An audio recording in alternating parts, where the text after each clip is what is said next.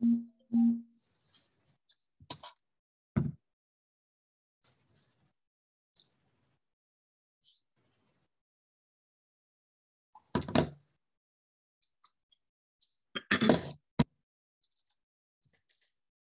everyone. A very good morning to all of you.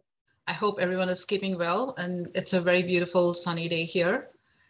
I think you all had a wonderful session yesterday. It was very informative. There was a very wide variety of topics that we had discussed, right from autopsy pathology to toxicology pathology. We had some very nice histopathology, case examples, and we spoke about the more recent advances in digital pathology and AI, and of course about neoadjuvant and adjuvant therapy. And I think it was, very diverse and very useful and interesting topics for the team. We are looking forward to a very equally interactive and interesting presentation from dynamic speakers today as well. I hope you're all finding it very useful as well as interesting and informative. This is a global gathering of pathologists, and I'm Dr. Radhakrishnan. I spoke to you all yesterday and chaired the early morning session. I have the pleasure of chairing the session this morning as well. And we will now begin the day 2 sessions. We have, as I shared, a very nice array of speakers. You're going to be sharing some very interesting and informative topics. Without further ado, I would like to now introduce our first speaker of the day, Professor Laila Tahiri El-Roti. I hope I pronounced your name properly. From Morocco. We are really excited to have you on board. Passing on the stage to yourself to take over for your presentation. Thank you so much. You could unmute yourself, Professor Tahiri. Yes, it's okay. Yes, we can hear you. Thank you. Hello, everyone. Thank you. I'm so glad to be with you for the second time this year. I'm honored to present my study to everyone. I will share the presentation, or you will present my slides. Please do share your presentation.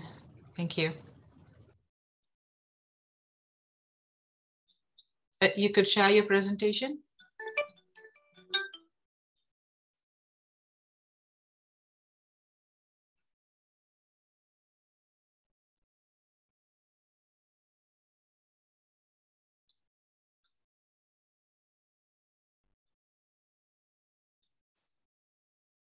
Professor Tahiri, are you able to share your presentation? Okay.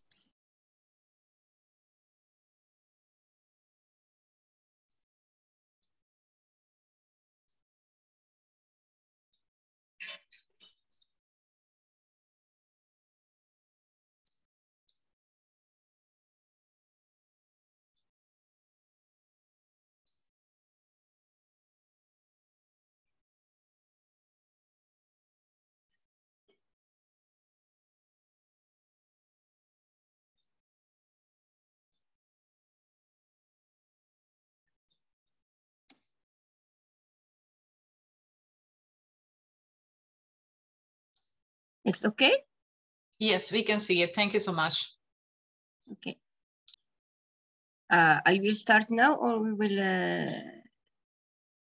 attend its... Yes, please. I think you can get started. Definitely. Thank you.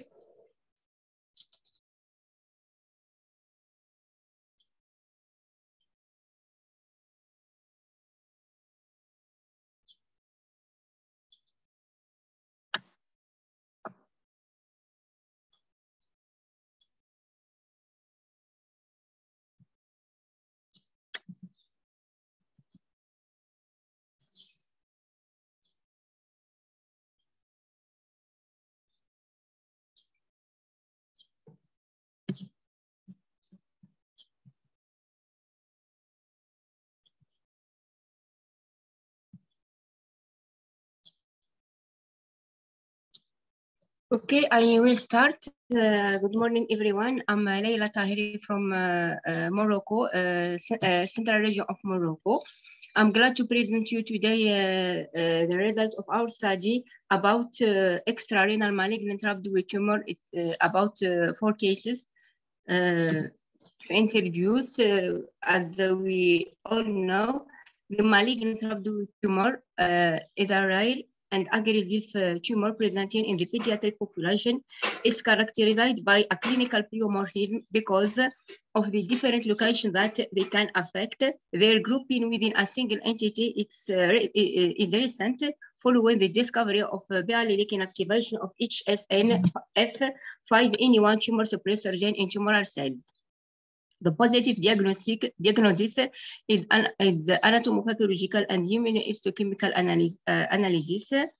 Therapeutic management remains multidisciplinary in the absence of any pre-established consensus. And the present study aims to highlight the different epidemiological, clinical, histopathological, and features of extrarenal rhabdoid tumor in children, and to evaluate the evolutionary profile of our patients to compare our results with those of literature. We present a retrospective and descriptive study about 4 cases of extrarenal rhabdoid tumor that collected on our Department of Pathology and Biopathology in University Hospital Center of Hassan II of Fez in Morocco during a period ranging from 2014 to 2021. The histological analysis has been performed on formalin-fixed and paraffin-embedded tissue sections with hematoxylin using saffron staining, and the immunohistochemical analysis was performed on 4 micromet tissue sections from formalin-fixed and paraffin-embedded blocks using primary antibodies according to the manufacturer's guidelines with immunohistochemical stainers Montana Benchmark Ultra. For all antibodies, positive and negative control were performed, including the processing of normal tissue or tumor sections known to be positive. We have used the following primary antibodies for our 4 cases: the NE1 antibody clone BAF45 SNF525 with a nuclear staining, then Vimontin clone V9 with cytoplasmic staining, cytokeratin clone AE1, AE3 with cytoplasmic dot-like pattern staining, epithelial membranous antigen clone E29 with membranous cytoplasmic dot-like pattern staining, and finally myogenin clone LO26 with nuclear staining to differentiate malignant rhabdoid tumor from rhabdomyosarcoma.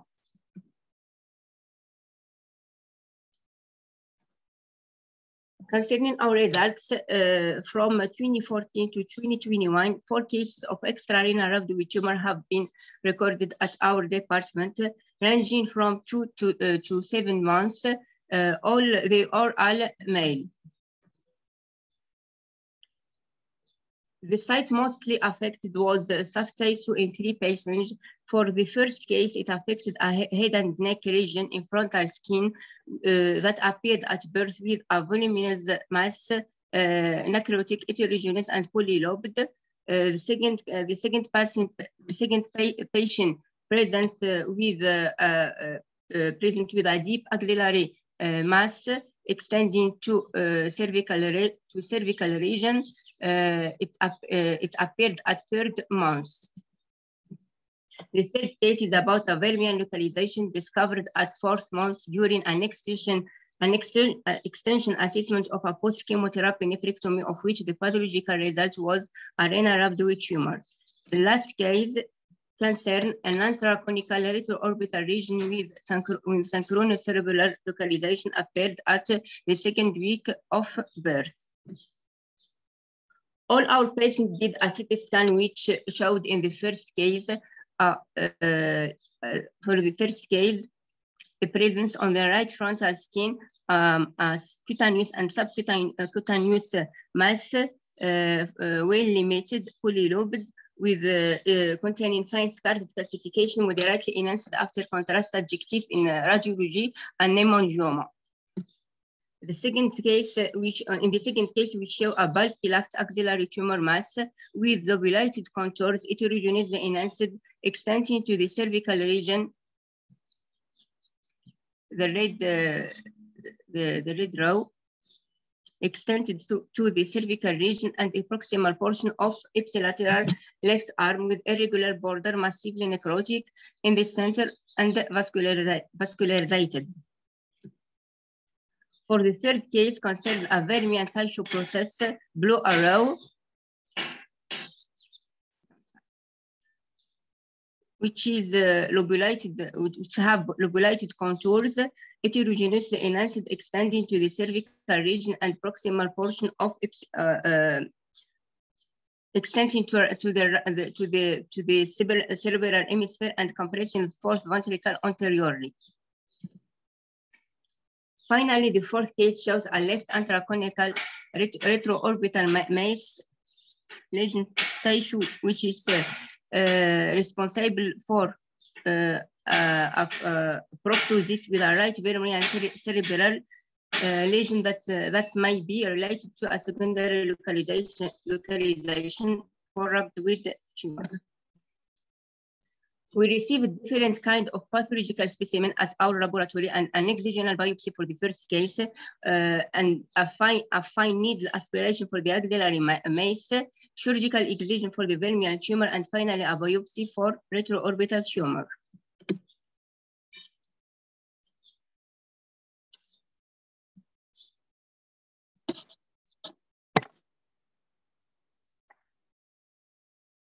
This picture shows hematoxylin and usine demonstrate the presence of rhabdoid cells which are large cells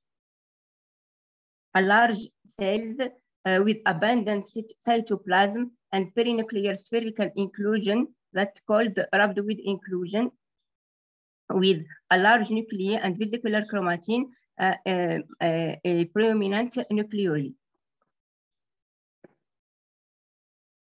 These pictures show a cellular smear MGG stained with individual cells and structural clusters of rhabdoid cells and round cells. We note cytoplasmic inclusion which are eosinophilic. There is a mitotic figure in this smear paper cytology.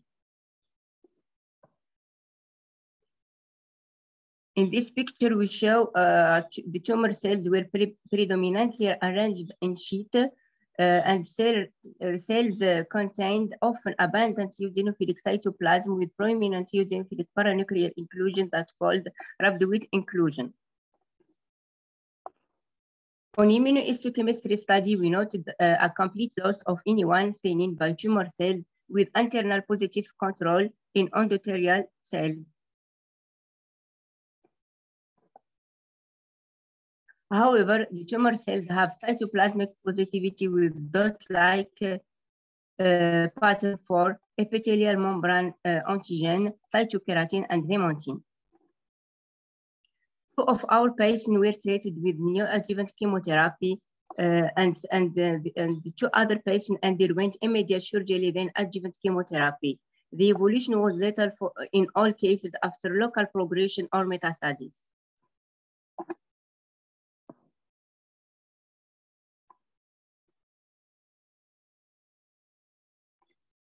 In order to discuss, I remind you the definition of rhabdoid tumor, which morphologically contain a population of rhabdoid cells, which are large cells with abundant cytoplasm, perinuclear spherical inclusion, and eccentric vesicular nuclei with large inclusion like nucleoli.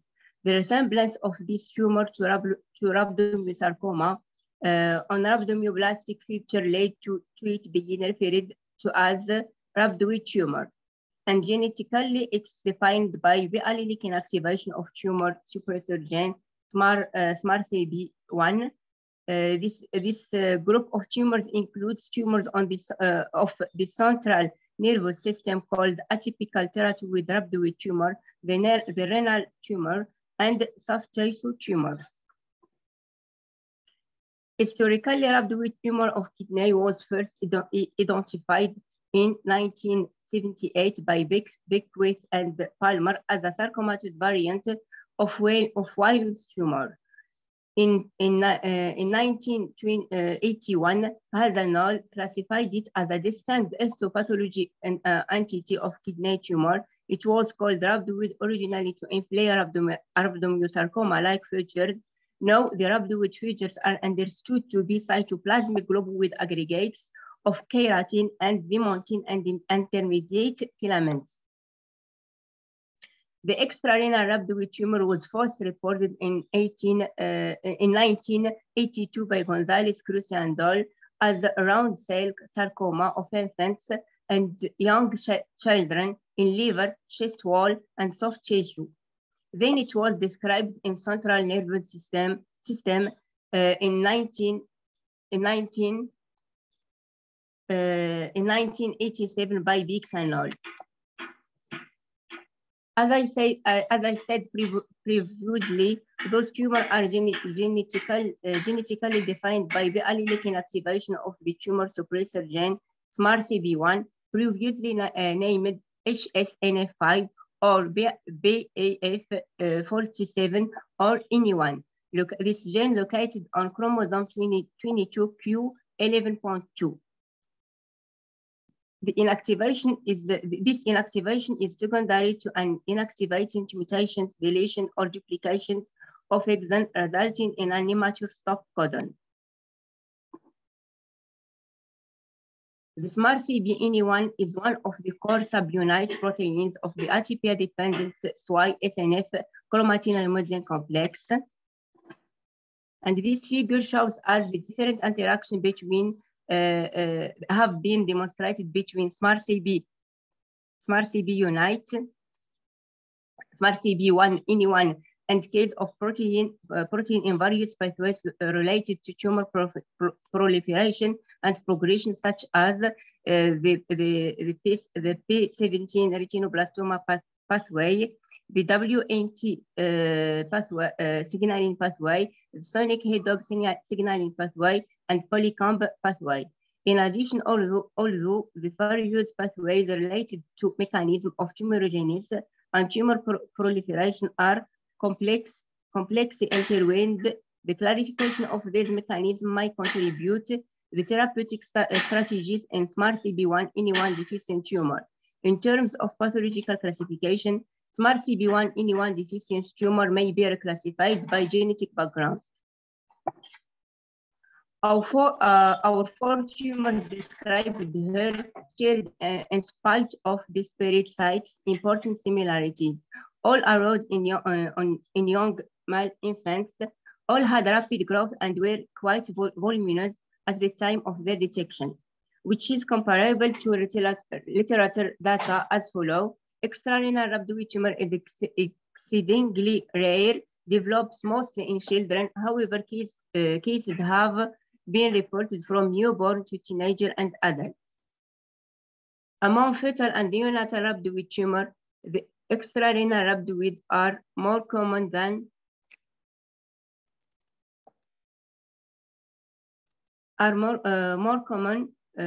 those in the kidney or brain. In Irish study between 1986 and 2013, the authors found only 4 cases by 55 of extracranial rhabdoid tumor located on neck, paravertebral, tongue, and pelvis location. The atypical teratoid rhabdoid tumor accounts for 1.6% of all pediatric central nervous system tumors and 14% of central nervous system tumors in children aged less than 1 year. Rhabdoid tumor of the genital organs and gastrointestinal tract typically affected older patients with mean age of 63.4 years, ranging from 41 to 84 years. The sex ratio male to female is of 1.2 to 1. The extrarenal rhabdoid tumor are located on central nervous system called as atypical teratoid rhabdoid tumor. that can located on cerebral hemispheres, cellular region, pineal gland, cerebral hemisphere, or vermis. The soft tissue location can touch neck, paraspinal, perineal, abdomen region, retroperitoneum, pelvis, skin, or orbit. The liver constitutes 73% of orbicellular organs that touched by extrarenal rhabdoid tumor. In this paper about extrarenal non-cerebral rhabdoid tumor, authors found that liver is the site the most affected in children and female genital organs are most affected in young adults. The imaging characteristics of extrarenal rhabdoid tumor are not yet to be determined. Recently, Garces and Annol demonstrate that these tumors have a tendency to be large and hypodense on CT scan and show a heterogeneous apparent density on T2 weighted on magnetic resonance imaging.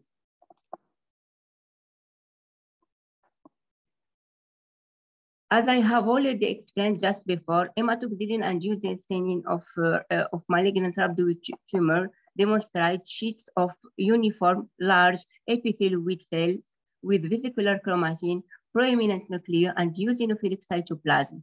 A subset of cells contains hyaline cytoplasmic inclusion that called rhabdoid inclusion. However, there is many variant graph patterns such as mixed with pattern, mixed hyaline pattern, alveolar, pseudo-alveolar pattern, fascicular or spindle cell pattern, clear cell pattern, and differentiated round cell pattern. Histopathologically malignant rhabdoid tumor can be heterogeneous and must be differentiated from rhabdomyosarcoma, epithelioid sarcoma, Ewing sarcoma, anaplastic large cell lymphoma, melanoma, and medulloblastoma and choroid plexus carcinoma with cases located on central nervous system.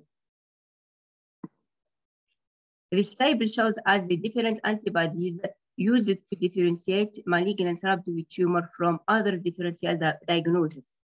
This panel is not exhaustive. The antibodies requested depend on the age of patient, the location of the tumor, and the morphological appearance in hematoxylin using staining.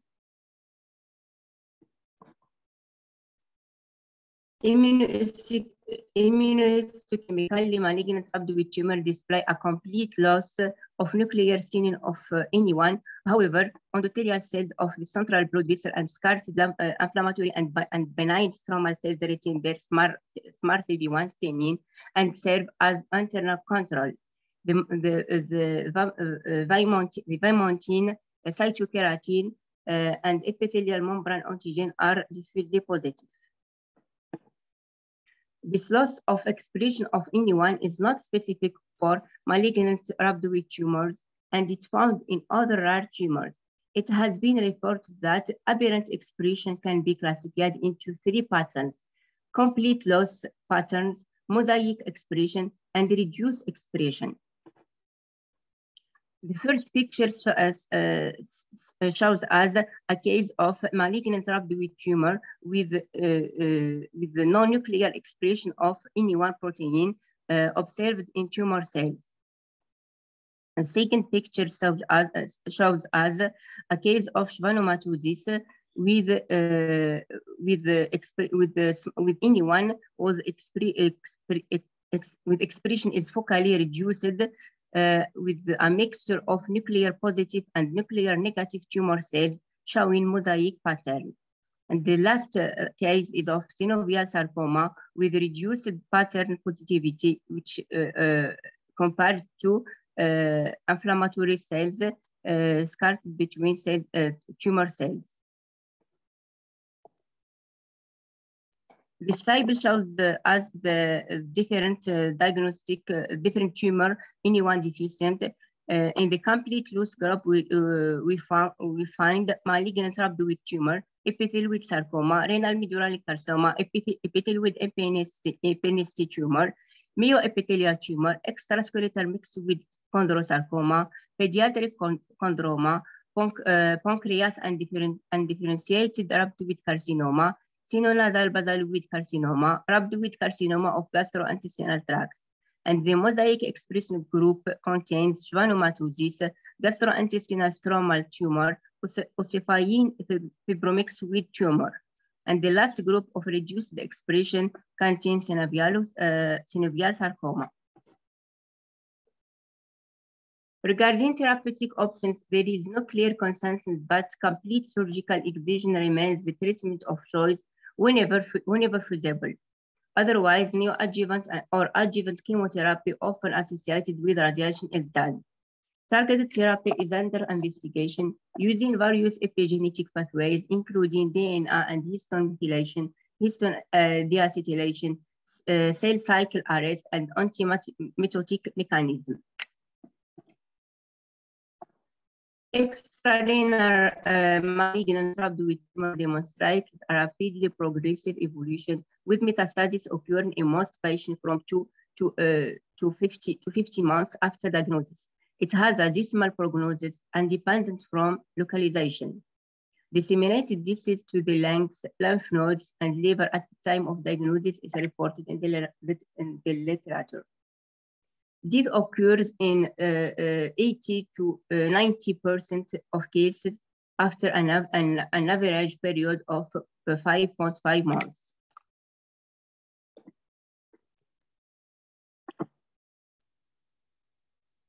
To sum up, malignant rhabdoid tumor is a rare and aggressive tumor occurs children. They should be included in the differential diagnosis of round cell tumor of children and talk about it in front of any aggressive isolated tumor of children. The loss of the nuclear staining of anyone represents the case for the positive diagnosis in front of a rhabdoid morphology. It's a challenge diagnosis to pathologists, especially with tiny biopsy material or minor rhabdoid component, which requires multiplying additional sections. Malignant rhabdoid tumor highlights difficulties in therapeutic decisions. A large comparative study to open perspectives for new targeted therapies aimed to controlling the inactivation of SMARCB1 tumor gene suppressor. Thank you.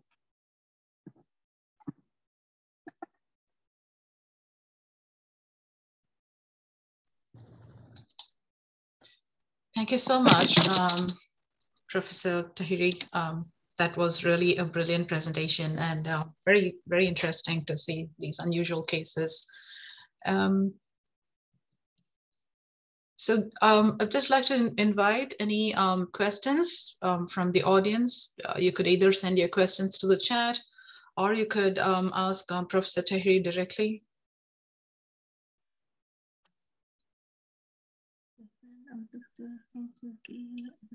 There is no question on the chat box. There isn't any question. There is, of course, somebody who has said, well, it's not a question related to your talk. It's not a question. But it says, dear friends, I'm Dr. Altekin from Turkey. I'm a lecturer at a private university in Istanbul and preparing for associate professorship. And I'm looking for friends with whom we can work, share facts, and publish. So if anybody is interested, they could get in touch with Dr. Altekin. I'll just give another minute to see if there are any further questions or anyone has any questions.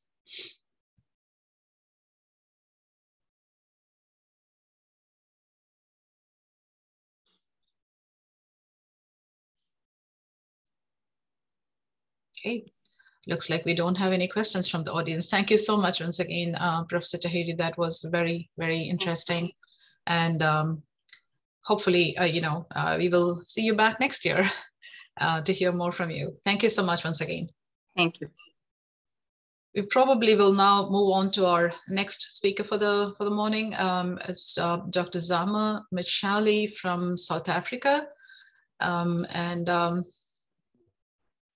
Do we have Dr. Zama? Yes, we do. I'm not quite sure why my face is not showing. I think the camera is not working here.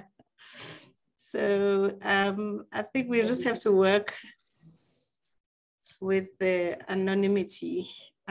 Is that okay? Because I can't swap No, about no, it. no issues at all. We can hear you very well. So yeah, if you're happy to, then you could actually go ahead and you know, share your presentation and start off. Is there a way I can show my thing? Thank you. Thank you. So thank you very much for having me and for giving me an opportunity to present an interesting short case report. And I've asked the team to share on my behalf. I don't know if they are able to, otherwise I can share from my screen. Give us a minute, please. Let me check. Okay.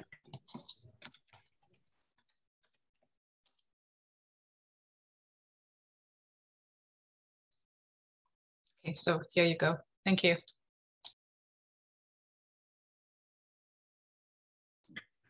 Thank you. So the presentation is based on an unexpected finding, which I saw on the prostate biopsy. Initially, I had received a bladder biopsy, and which was a core biopsy. And so I will just take you through that. And this is quickly for those who haven't been to, oh, I'm gonna have to rely on your end to help with the scrolling. If we could just go to the next one.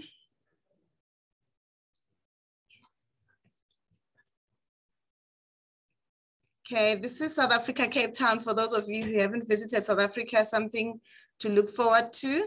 And I'm based in Joburg. This is one of our big cities in South Africa. It's a lovely place to visit.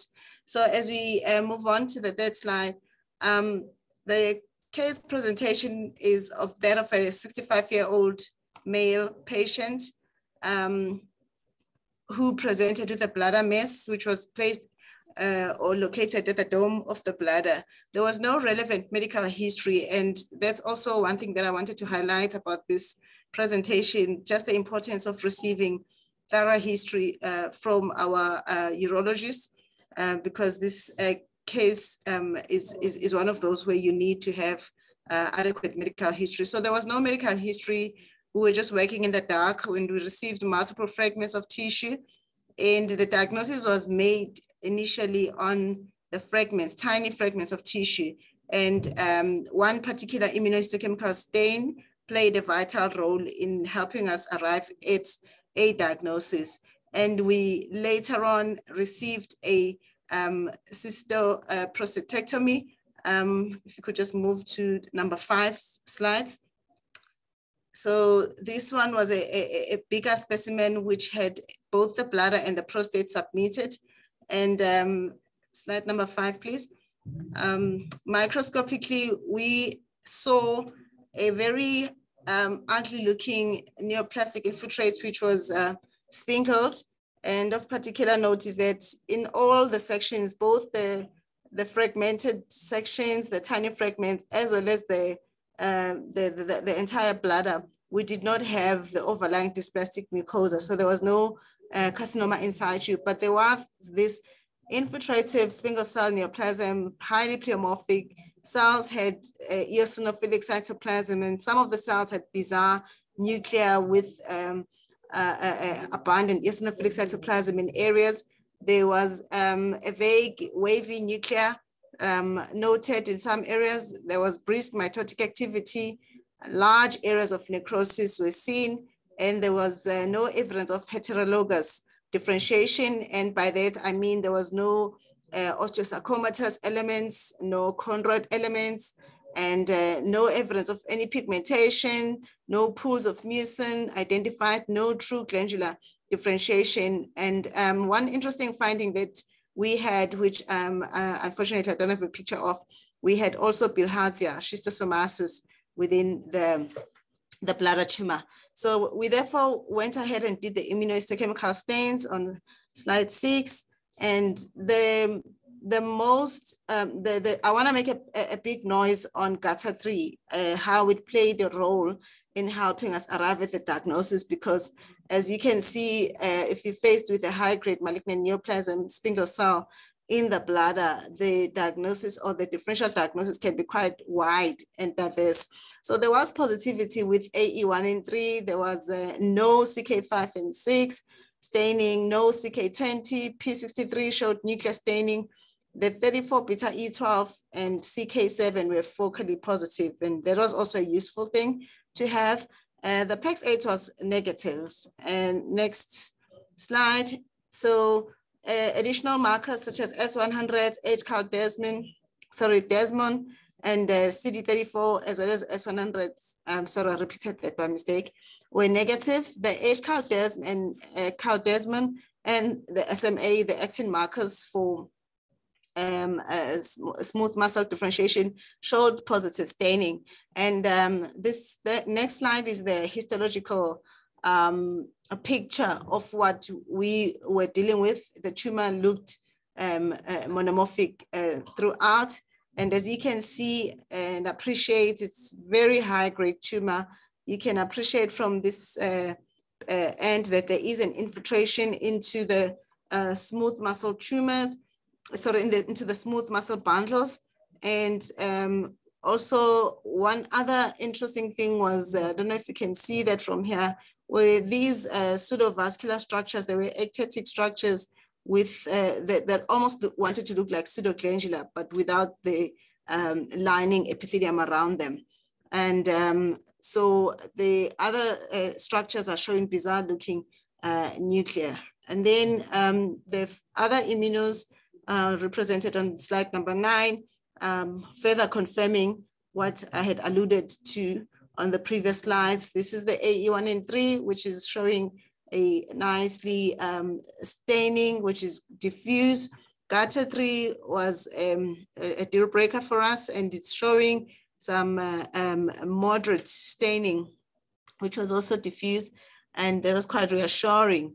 In the next slide, this is now on the bigger specimen that we received. So much to my amazement, I discovered that there was an additional tumor. So in other words, we had dual pathology. So slide number 11 is showing an infiltrative focus of an acinar adenocarcinoma. This was from the prostate, and it is showing a lack of the basal cell lining around them. And you can see that there's already smooth muscle cutting from low power, and there is no additional basal cell lining, which can be noted on morphology. I therefore went ahead and did the basal cell marker, and sorry, I didn't label slide number 12.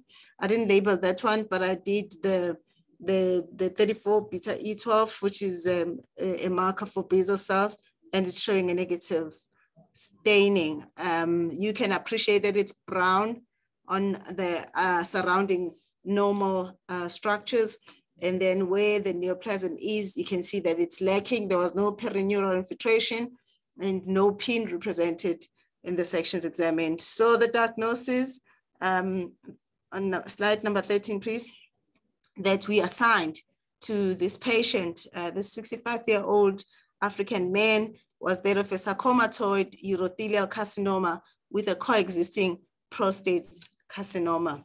Just a quick discussion on these two tumors. Obviously, these are very broad topics to cover, and I will not be going through each component. It's just to bring in an awareness of dual pathology. So on the next slide, the SUCA, I've just called it a SUCA, it's just a sarcomatoid variant of a urothelial carcinoma. It's a rare variant of urothelial carcinoma, and it accounts for up to 0.3% of all urothelial carcinomas of the bladder. Often affects elderly male patients, and it's reported to be associated with chemotherapy or radiation therapy. So already you can see that it's very important for us to get a thorough or comprehensive clinical history from our urologist.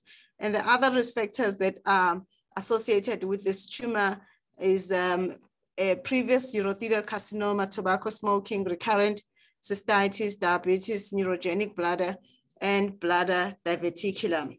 So the next slide, number 15, is just a recap on just the importance of being able to assign a variant to the urothelial carcinoma. It's a very exhaustive list of variants that one gets in the urothelial carcinomas. And I took this from a journal And it's just a summarized view. And I know that there are some variants that are missing. It's just a summarized view of variants of the urothelial carcinoma, where you get squamous differentiation, glandular differentiation, micropapillary. Those ones do badly. And so it's very important to recognize them, and they can stand with CAB2. So it's important to note the micropapillary variant. Sarcomatoid, which is what I'm talking about, is also an important variant. And not to confuse this one with the carcinosarcoma. They are two different entities. So that's also important to remember. And there's also the neuroendocrine, the plasmacytoid can look alarming. And it can almost look like the invasive lobular carcinoma of the breast. So always be careful, because that will stain with the GATA3 as well. And the nested variant, and there are many others. So next slide, the sarcomatoid variant of urothelial carcinoma is characterized by the presence of areas that are indistinguishable from the sarcoma. And one can get the heterologous components such as osteosarcoma, chondrosarcoma, rhabdomyosarcoma, and angiosarcoma. And it's very important to be able to note the presence of the heterologous components, because they impact on the adverse behavior. So one must be on the lookout for such.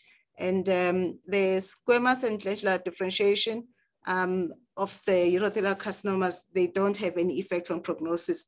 While, as I said, the micropapillary sarcomatoid, plasmacytoid, and small cell carcinomas have been implicated in the adverse outcome or the poor prognosis of this tumor.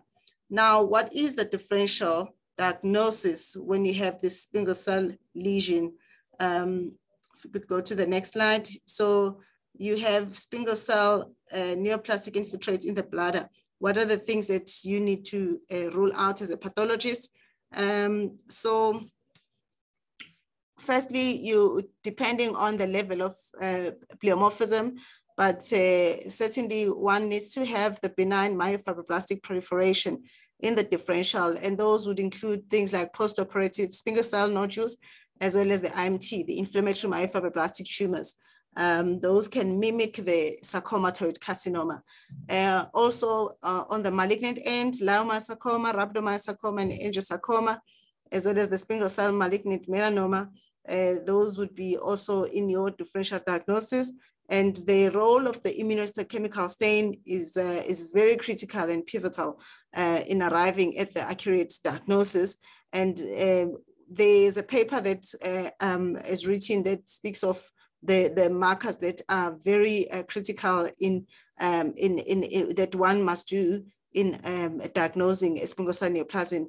And I will come to that shortly, but the P63, certainly the GATA3 and the high molecular weight needs to be included. Next slide, please. So this is the workup of a spingal cell proliferation, the panel that one needs to have. So also, I wanted to highlight that if you have a limited biopsy like I had initially, it is very, very difficult to assign an accurate diagnosis without doing the markers. But one needs to have a high level of or high index of suspicion for the sarcomatoid tumor, so that one can be informed on what immunos to do. So the 6 topmost markers to do is the ALK1. Obviously, we had the IMT in the differential, the SM8 desmin cytokeratins, P63, as well as the high molecular weight cytokeratins. So those are very critical. So in our case, really, GATA3 played a very critical role in pointing us to the right direction in as far as the bladder origin is concerned. So GATA3 is a member of a family of 6-zinc finger transcription factor, and it's expressed in up to 90% of urothelial carcinoma. However, just like every other thing in pathology, you need to know what else can it stain. So we know that it stains the ductal carcinoma of the breast and up to 100% of lobular carcinoma. So the plasmacytoid variant of the urothelial carcinoma, if you have that and you see a GATA3 that's positive, you need to know that there could be a possibility of breast origin, and you need to do more markers to rule that out. So also GATA3, it has been reported in cutaneous basal cell carcinomas, the trophoblastic and yolk sac tumors, the SCCs, the mesotheliomas, the salivary glands, pancreatic ductal carcinoma, and the endometrial adenocarcinoma. So the paragangliomas also are commonly encountered in the bladder, and these can also stain. Next one, please. So when you are faced with this, your differential, is it a primary lesion or is it a secondary involvement? So the secondary involvement of bladder by the tumors from other sites can occur either by direct extension or by mets. And it accounts for 2.3% of surgical bladder tumor specimens. So the direct extension from the sites would include like prostates.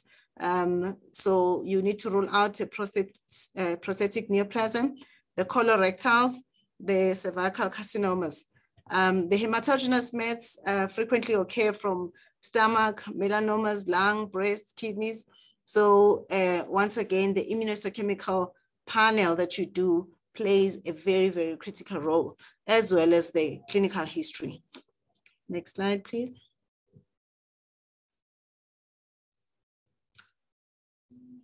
Just a brief molecular mention regarding the prostate cancers.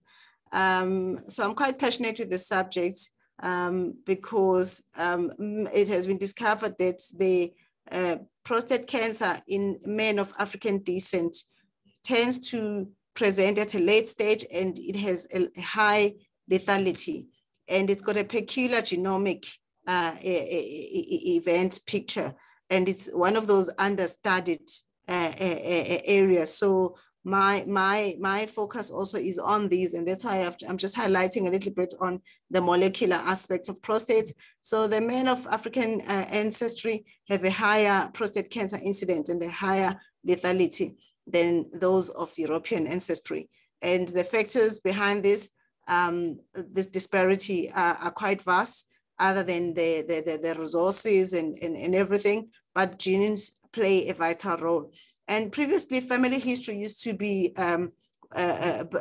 ranked amongst the topmost risk factors for patients that have prostate cancers, but it has been discovered that it's no longer the most useful gauge for the risk, because 60% of men with identifiable germline mutation of BRCA2, ATM, and BRCA1 did not have any family history of prostate cancer. So there's another molecular event that one needs to be mindful of, the BRCA2, BRCA1, and the ATM, which will affect the younger males with prostate cancer with an African descent.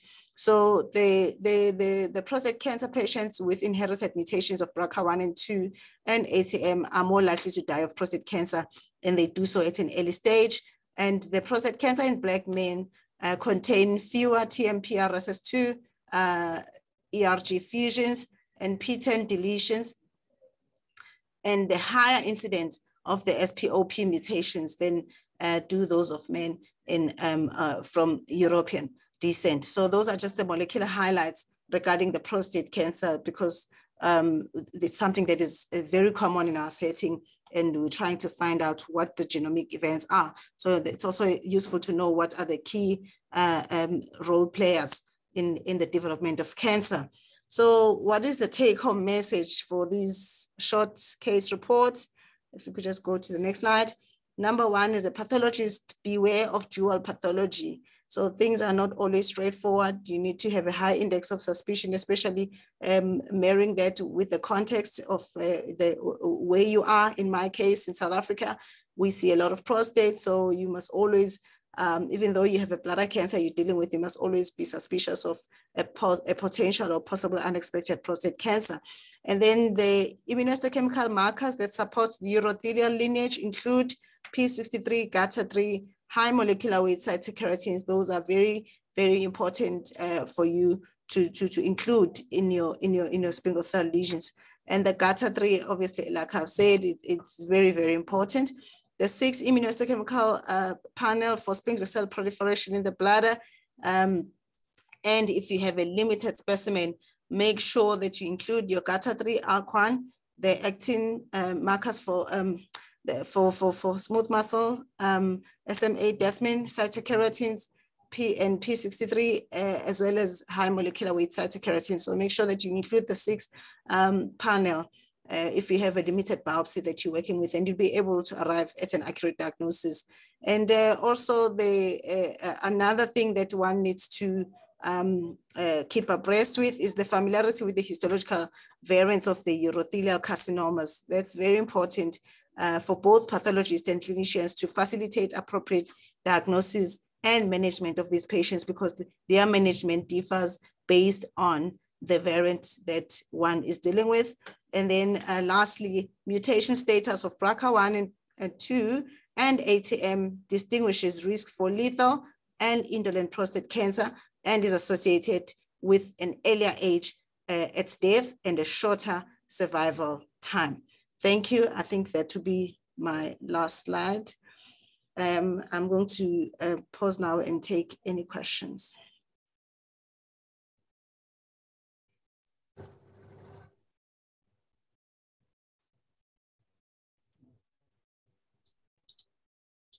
Thank you so much. That was extremely exciting and very interesting to see your, the dual tumor with the sarcomatoid urothelial along with the prostatic adenocarcinoma. That was very interesting and a very beautiful area of immunohistochemistry panel, and very nicely presented. Thank you so much. I'm just going to see if there are any questions for your presentation.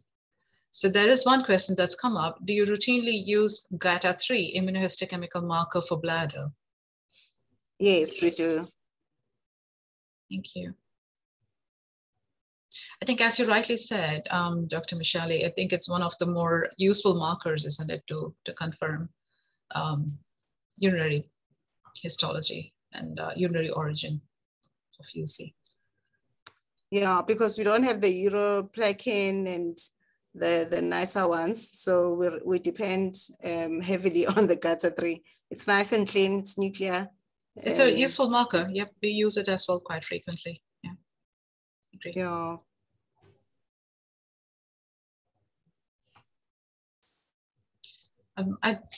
While we're waiting for the audience for a question from the audience, perhaps I could ask a question. In your experience with prostatic adenocarcinomas, have you come across any cases of treatment emergent neuroendocrine carcinoma in the prostate? Like probably castration resistant metastatic deposits that you find is going to be turning out to be not a adenocarcinoma, but a neuroendocrine small cell carcinoma. Have you come across this in your practice? Yes, we do have neuroendocrine carcinomas. We see a lot of cores. We hardly see radical prostatectomies. So if you're dealing with a core, obviously you're limited to a workup up to a certain point. So we'll do a synaptophysin chromogranin and we work on morphology. But now and then we do encounter those neuroendocrine, and they do badly, and something that one needs to put in the report and make sure that you include it. I think INSAM one has also been more recently found to be a very useful marker in the neuroendocrine setting, isn't it? Yes. Thank you. Are there any other questions from the audience? I don't see anything further. Thank you so much, Dr. Michele. Unfortunately, we are not able to see you, but it was a very, very interesting talk and very nicely presented.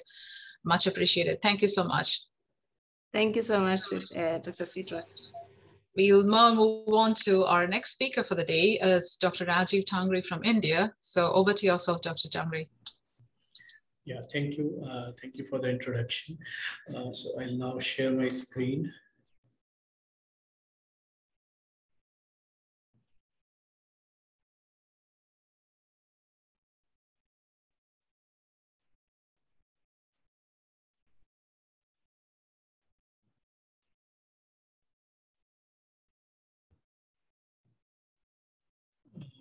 I hope my screen is visible.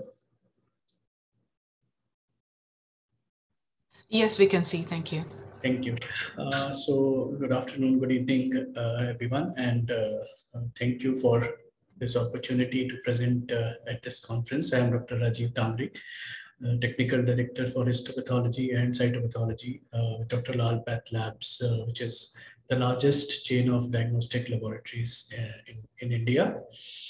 So my topic today would be reporting of breast biomarkers using AI-based algorithms. So I'll be presenting our experience of how we implemented this in our setup. So I'll start with a brief introduction of digital pathology. We all know that digital revolution has now taken a center stage in both clinical medicine as well as in biomedical research. Digital telemedicine, radiology, cardiology, they all have replaced traditional subjective diagnostic modalities. Histopathology, which is traditionally the interpretation of disease patterns under a microscope, until very recently we were using the traditional microscopes only. And recently only it has begun to embrace this digital revolution. For more than 150 years since the time of Virchow, the pathology was diagnosis of disease based on the subjective interpretation of glass slides, which had tissue on it. The visual patterns were seen and identification was made manually under a microscope.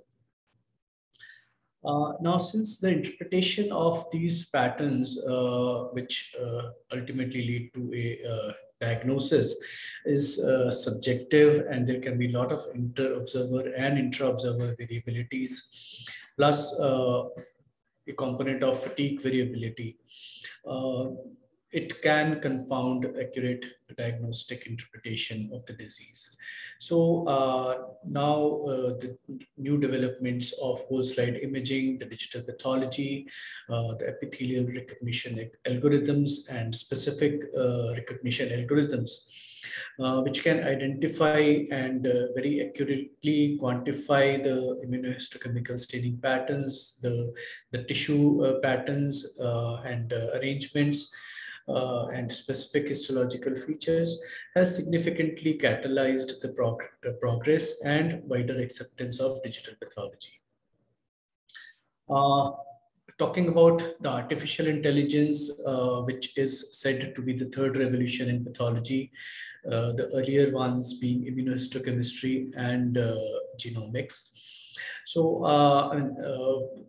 there's a wide range of what artificial intelligence can help in pathology, particularly histopathology, right from diagnosing a disease to predicting recurrence of disease, predicting genetic alterations, mutations at DNA RNA level, and even predicting prognosis of the disease. So now what we could see under a microscope on a slide, the machine can see much more thanks to this digital revolution. Apart from the structural changes, the machine can also, as I said, already predict the prognosis, the driver mutations can be predicted, the tumor of origin, the organ of origin of the tumor can be predicted, and even the quantification of various biomarkers can be predicted based on just examination of HND stained slides under these scanners and using these algorithms, AI-based algorithms. Coming to my today's topic of breast biomarkers. Now, breast cancer, we all know, is a leading cause of cancer death in females, and the rate incidence has significantly increased now thanks to the high life expectancy and a lot of environmental and genetic factors compounded. Now, treatment as well as prognostication of breast cancer is largely dependent on report of 4 biomarkers, which are estrogen receptor, progesterone receptor, HER2, and Ki67. ER and PR expression helps not only in prognostication, but also helps in deciding the patients who will respond to hormonal therapies like tamoxifen. While HER2 amplification helps us in identifying patients who are target for anti-HER2 or Herceptin target therapy patients.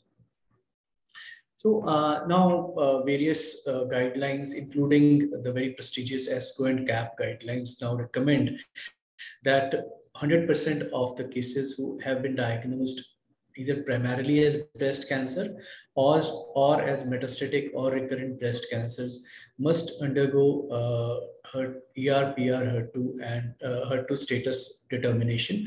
And some of the recommendations also add Ki67 to it.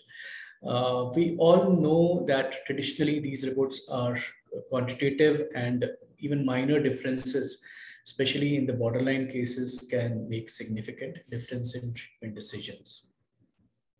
I'm quoting some of the references here. This is from a consensus statement from the Spanish Society of Medical Oncology and Pathology, who say that conventionally all the cases should have ER, PR, HER2, and Ki67, apart from histological grade in the histopathology report. These are the latest NCCN guidelines, which also mention that ER and PR should be performed on all new or newly metastatic breast cancers.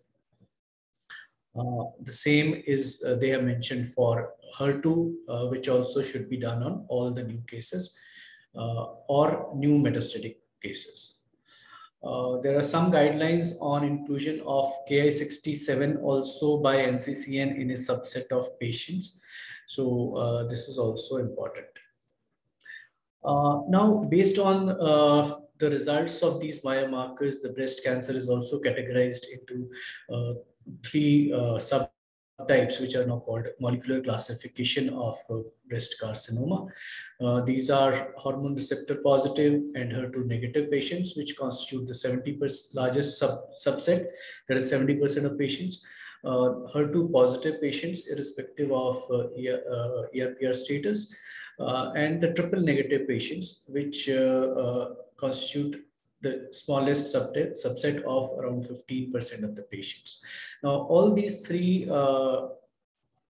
subsets, or actually rather four, luminal A, B, HER2 positive, and TNBC, we can see from this graph that they have different lines of treatment. They are so the luminal A, as we move from luminal A toward TNBC, the treatment options change from endocrine therapy to chemotherapy completely, and the prognosis goes from very good prognosis to very poor prognosis. So it is important that very accurate reports of ER, PR, HER2, and Ki67 is rendered to the patients, and that will help clinicians in accurately deciding the treatment options. We all know in current practice, the biomarkers are typically determined by visual inspection of IHC stained slides under a microscope, and it's not actually accurate, very accurate counting of the cells. There are some scores like H score or red score, they are available for ER/PR reporting, but then they are all semi-quantitative, and they are also very subjective. Despite the evaluation of these slides by very highly trained expert pathologists, there are some limitations resulting from human bias, intra-observer variability, and poor resolution of the dynamic range of signal intensity, especially towards the lower end of spectrum of detection. So all this results in some subjectivity of reporting of these biomarker results, which are quantitative, and as we saw, very important in deciding the treatment options for the patients. So what AI-based platforms have done, they have now overcome this subjectivity, and they allow a very accurate quantification results by computer-assisted image analysis. The tools help pathologists in providing a very accurate, objective, and reproducible assessment of the breast biomarkers. And it has also been demonstrated in various studies that this computer-assisted image analysis can help in actually reducing HER2-IHC equivocal results. And we will see our data in a bit. So talking about our laboratory, Dr. Lal Path Labs, as I said earlier, it's the largest chain of pathology laboratory in the country. And histopathology laboratory at Dr. Lal Path Labs is also a very high volume private laboratory and is also the largest histopathology single site setup, not only in the country, but in Asia and on this part of the world.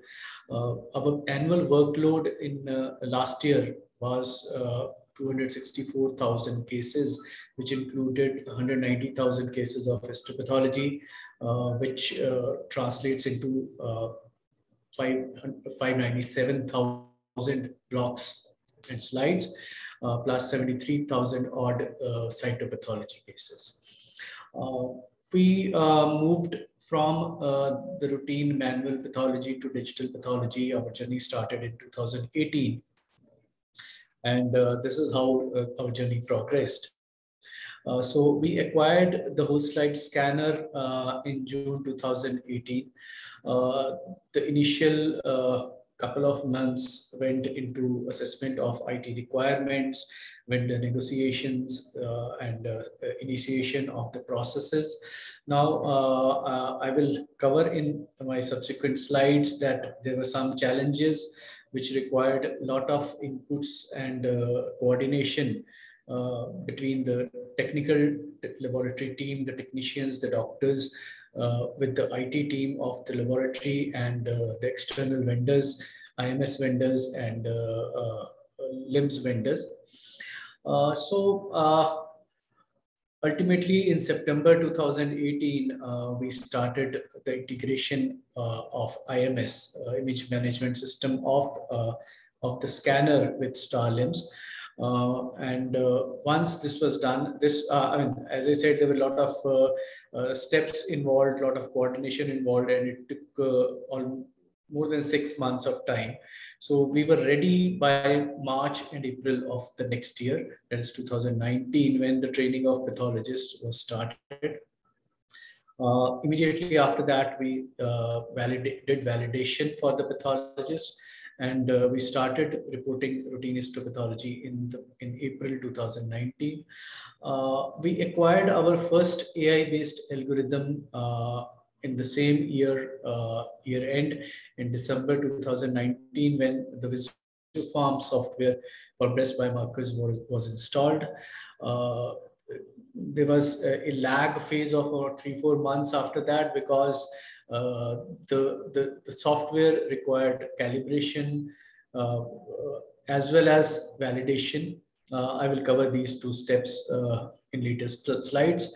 And by May 2020, we were actually ready to roll out these algorithm-based results to the market. So our first result was reported out in May 2020, and within a month or so, we were reporting 100% of our breast biomarkers using these AI-based softwares. So we didn't stop there. We started negotiating for further AI-based reporting, and presently we are proud to have another AI-based algorithm available with us, which is a IBEX trust biopsy prostate algorithm, which was installed in December last year, this 2021. And further going ahead, we are also now working on acquiring some more algorithms, like breast diagnostic algorithms, the PDL1 algorithms, and few more. So this is the hardware and the software that we acquired. We acquired Philips ultra-fast 300 scanner, which had a capacity of scanning 300 slides at a speed of around 2 minutes per slide on an average, depending on the size of this section. So it was accompanied by the Philips IntelliSight pathology solution, the image management system, and the Visiopharm AI algorithm apps, which were for ERPR, HER2, and Ka67. The workflow was very simple. The slide preparation was happening the way it was being done earlier. Staining for ERPR, HER2, and Ka67. We already had automated stainers from Deco, Ventana, as well as Leica. So we used Deco stainers, Deco Link 48 for staining of ER and PR. And for HER2 and Ka67, we used Ventana Benchmark XT.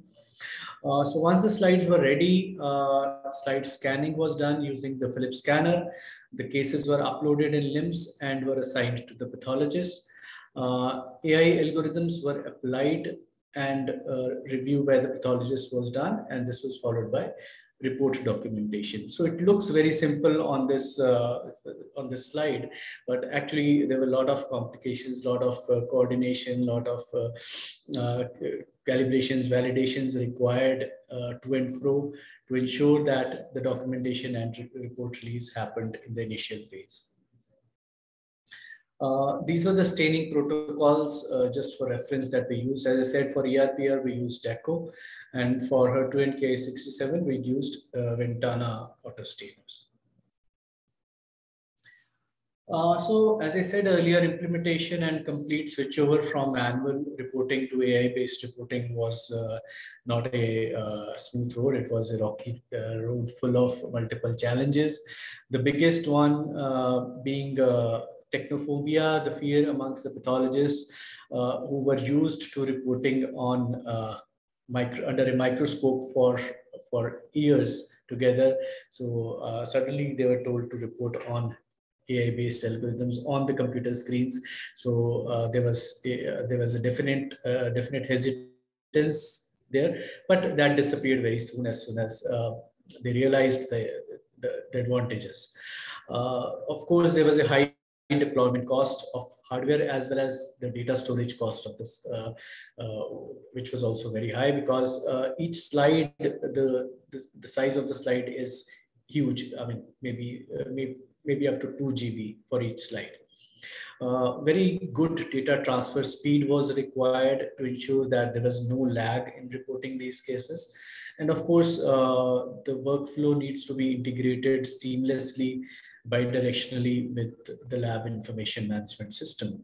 So all this required required an excellent support from the management, which fortunately we got, and very timely support we got, and great coordination was required between the laboratory technical team, IT team, and the IMS vendors. Still, I would like to put up here some of the challenges and how we mitigated those challenges on our road to digital pathology and AI-based reporting of breast biomarkers. The LIMS integration was on the top. The barcodes that were generated using Ventana and DECO, they were not compatible with LIMS. So earlier we were reporting manually only, so this was not required. But since we were using now WS size or whole slide images, so there was a requirement that these slides are scanned and uploaded into LIMS directly. So we had to replace our barcodes, which was from simple barcodes that we were using earlier to 2D barcodes, barcode labels. This was changed. We required, our IT team helped a lot in doing this, and this ensured that the information flowed seamlessly between LIMS and IMS. IT also helped us in creating a tab on the LIMS page, reporting page, for direct access to the scanned images. So this is how the barcodes looked earlier. This is a barcode from DECO, and this is the 2D barcode, which was compatible with LIMS as well as it was working on the the ventana or deco. And this is our limbs reporting page, wherein this view slide option was given, this button was given by IT, so that we don't have to toggle between different screens between our limbs and the Philips IMS screen while we were reporting these digital cases. Another problem that we encountered initially was no scanning. There were many cases, especially when the cases were like ER, HER2 negatives. We found that they were not being scanned by the scanner. So we realized that this was because we were used to slightly weak hematoxylin counter staining in our slides. And that we were doing for many years. But then the scanner was not recognizing, not identifying those slides. So what we had to do that we had to slightly increase the intensity of hematoxylin counter staining, and that helped us in easily resolving the issue. Out of focus slides, because sometimes we were used to putting markers on the slide to mark out the controls, to mark out the different areas of the case of the slide. So such slides would very frequently go out of focus because the scanner was not able to differentiate between the two, and the markers were usually dark markers, so it would focus more on the marker and less on the section. So we had to avoid using the markers on the slides. TAT delays was also one of the problems or the challenges that we initially encountered.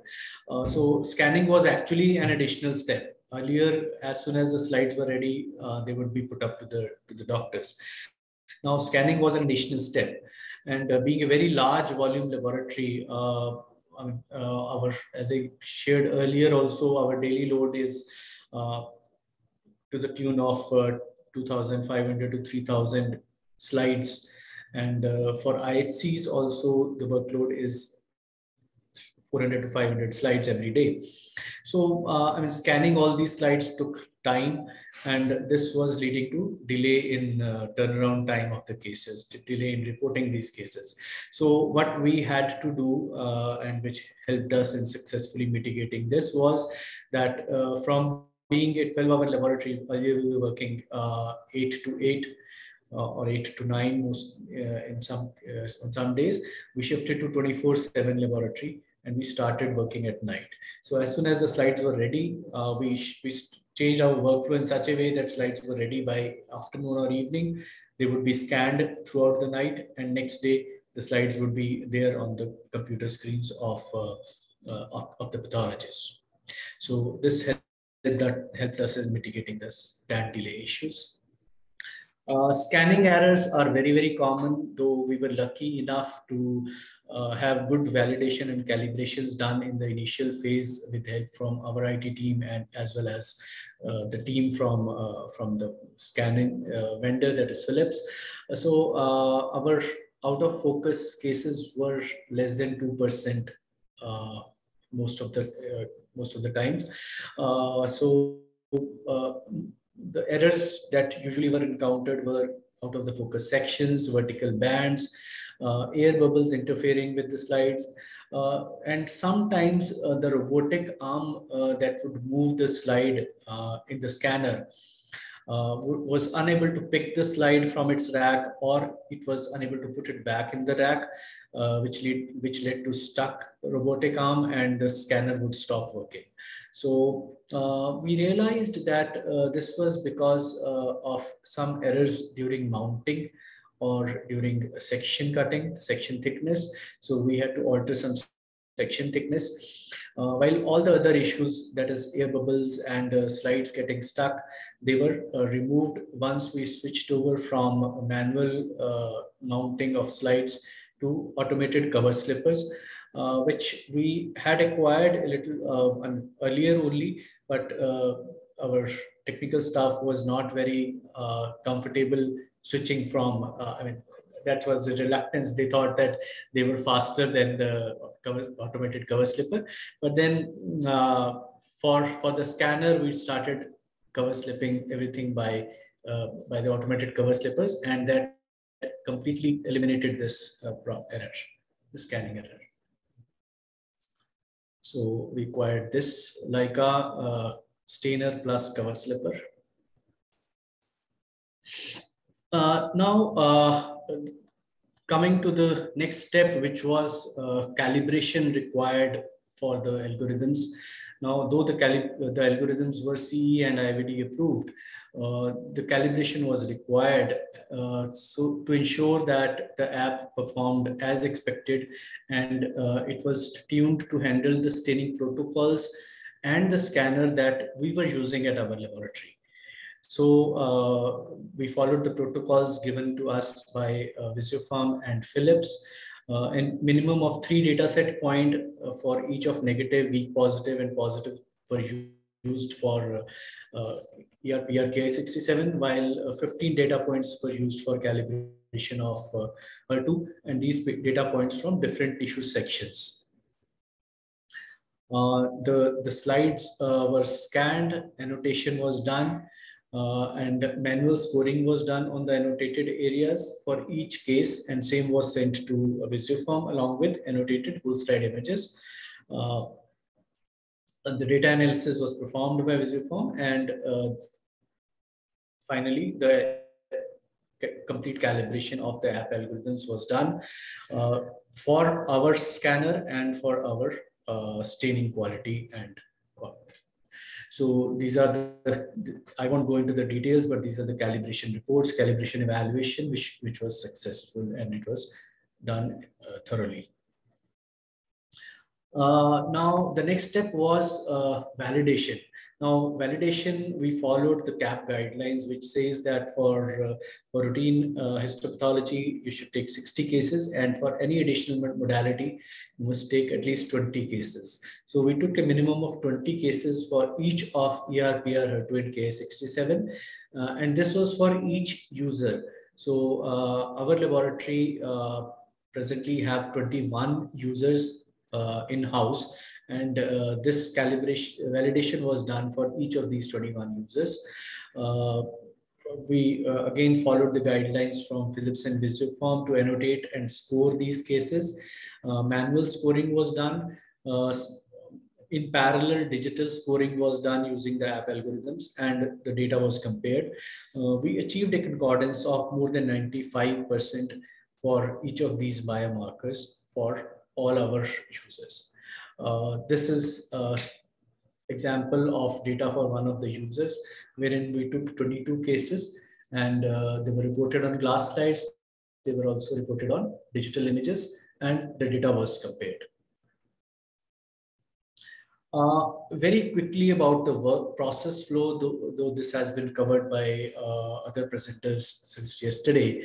So the algorithm uses ROI identification. We have to mark out the ROIs. So regions of interest are selected manually on the stained slides, and these are then submitted to Visiopharm app, and within few seconds, we will get the results in a separate box. I've just magnified the box for better visibility, and it will give the total number of nuclei counted. So this was just for the presentation, just to put in the presentation, but usually thousands of more than 10,000 usually is the recommendation that we have internally, that more than 10,000 nuclei should be counted for each case. It gives the accurate percentage of positive nuclei. This is for HER2, wherein it gives the score of HER2 between 0, 1 plus, 2 plus, and 3 plus. So this is the data of all our cases that we reported using artificial intelligence based algorithms, that is a Visiopharm, ever since it started in May 2020. So till last month, we have reported 3573 cases, which is a very large number, as to say. And this is the complete data of positivity and negativity, and this matches with the more or less with the CAP requirements of positivity and negativity. So 30% of our cases we found were triple negative. So what were the advantages that we encountered in our setup? One was definitely a very highly improved accuracy and very high reproducibility of results. So the subjective errors were removed, and the accuracy and reproducibility was very high. We actually encountered that the number of equivocal HER2 cases that required FISH confirmation reduced.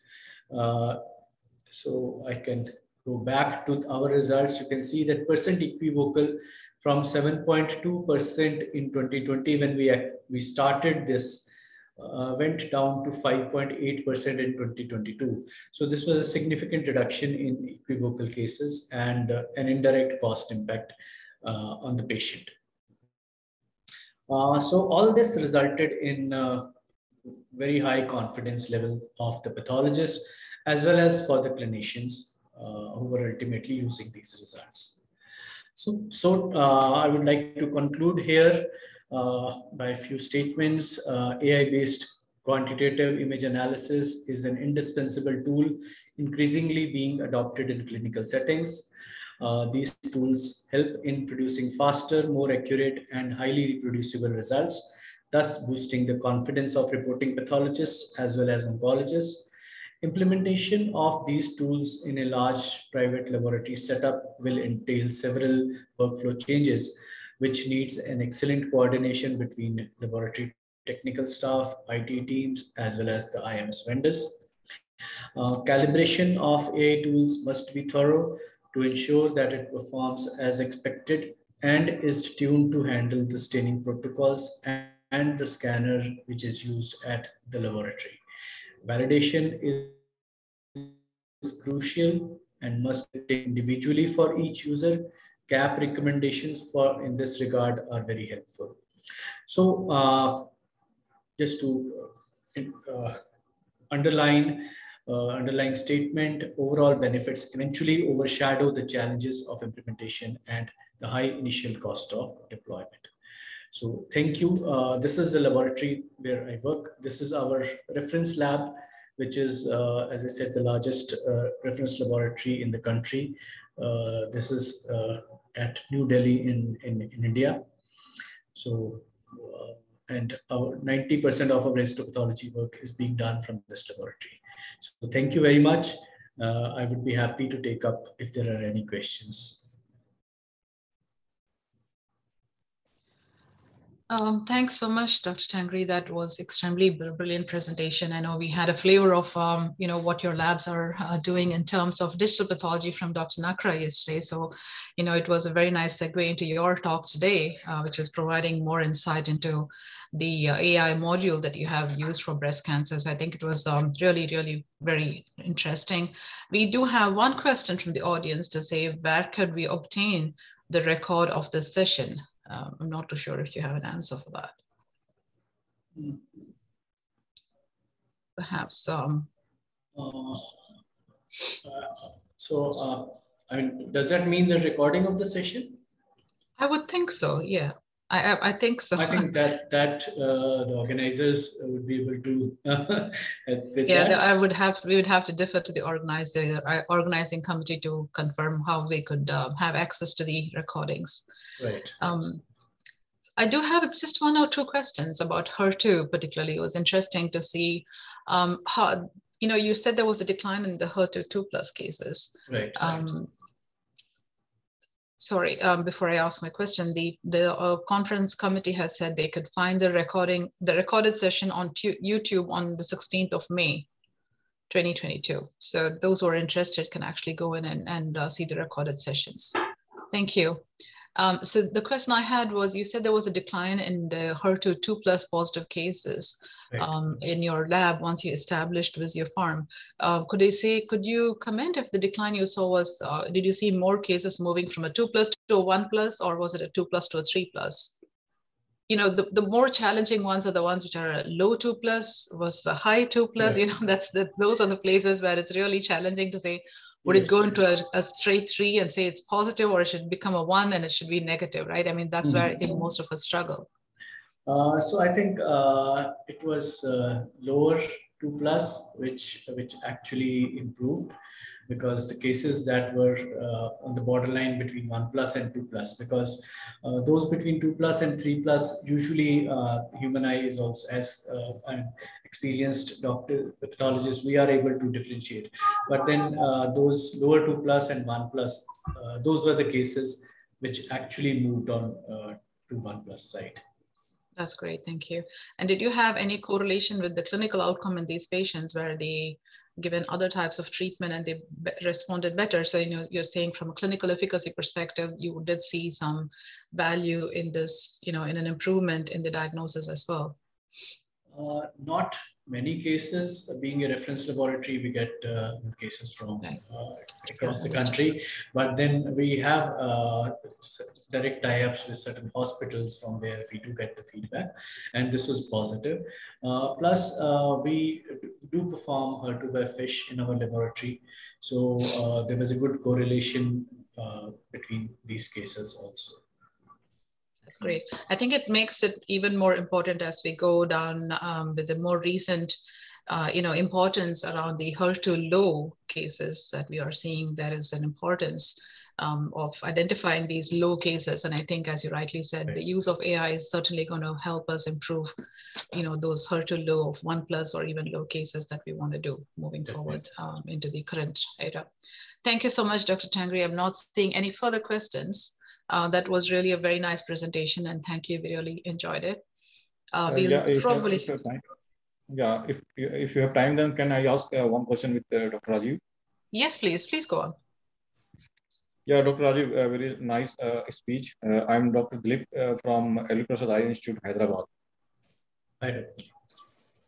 Yeah. So my question is that I'm also using digital scanner. And, we are trying to look that without immunohistochemistry by using AI to the benign condition and malignant on histopathology, hematoxylin eosin stain. Are you looking on that? So presently we are not into developing the algorithms ourselves, though we have discussions. We had past discussions also. Now also we are talking to some of the software developers, wherein we would be developing our own algorithms along with them. But as of now, we are using only the commercially available algorithms which are CE-IVD approved. So we have not developed algorithms so far. So I hope that was the question. Yeah. I'm saying that if there is any tools or method so that we can able to use to identify in Bunkan or definitely. So so all we need is to stimulate machine learning. And as pathologists, what we do is we can annotate the cases and provide the data. Rest all has to be done by the data scientists, and it's their job to ensure that machine learning happens, and they give it back to us for validation. So I think a team of computational pathologists and bioinformatics teams and would be the most useful to work with us to develop that. Very strong bioinformatics team is required. And I mean, even in India now, there are a lot of startups who are working on it. Thank you. Yeah, thanks, Rajiv. Thanks. Thank you. Thank you so much, Dr. Tangri. That was a very useful and very interesting presentation. We'll probably then move on to our next session for this morning, which is a workshop that is going to be presented by Westvox from India. So I'll hand over the stage to Westvox for them to take over and go ahead with their workshop session.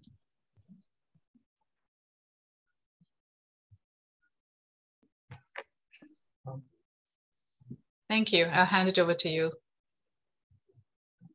Just a second.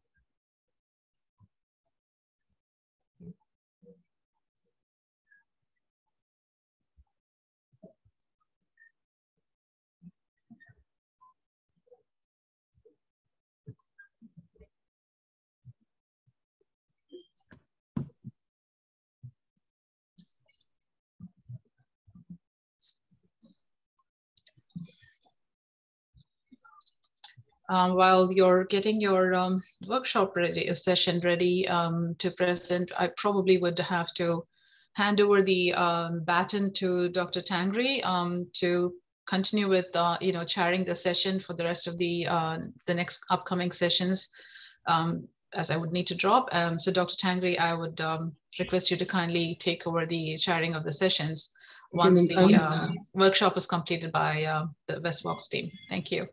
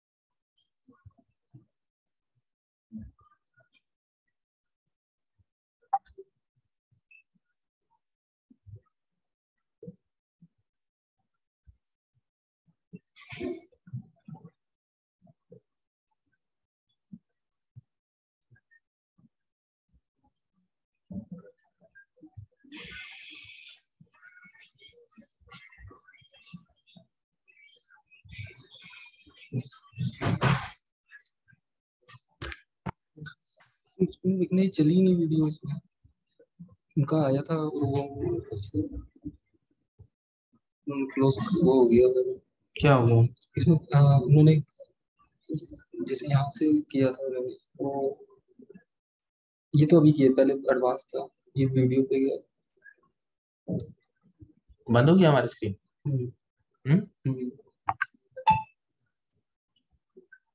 चल तो नहीं चल तो गई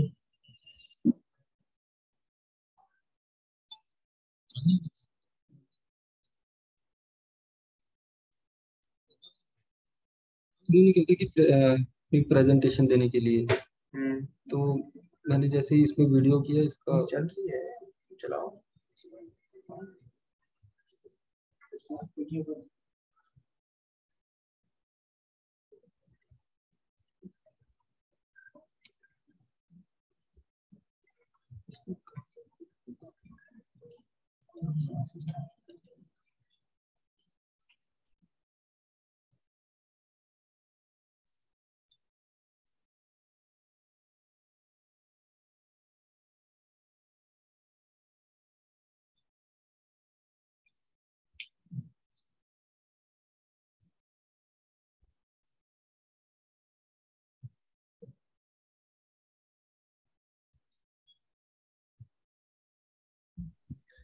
Hello, Mr. Jatin.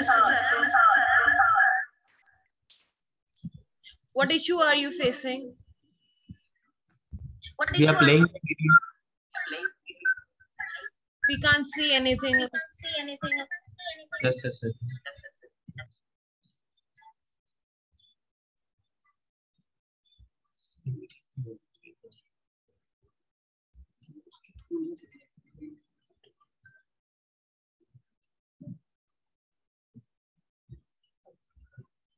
चल तो रहा है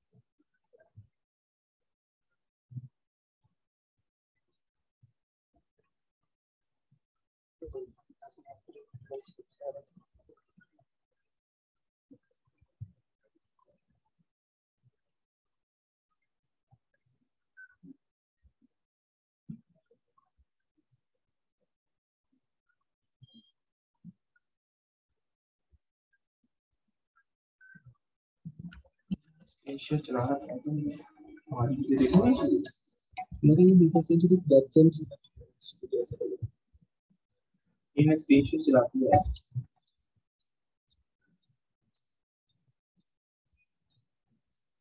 हम फिर बंद ही कर दिया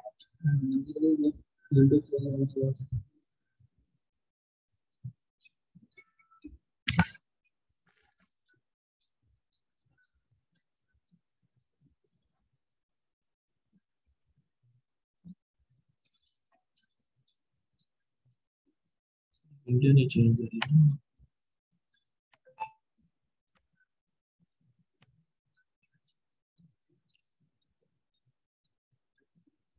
स्टॉप वीडियो किया तो नहीं बंद हुआ तो हमारा लैपटॉप वाला बंद हुआ तो यहाँ पे स्क्रीन नहीं चल रही होगी थोड़ी खाली आवाज आ रही होगी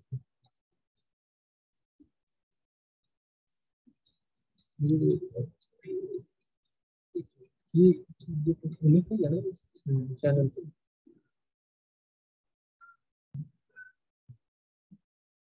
चल रही है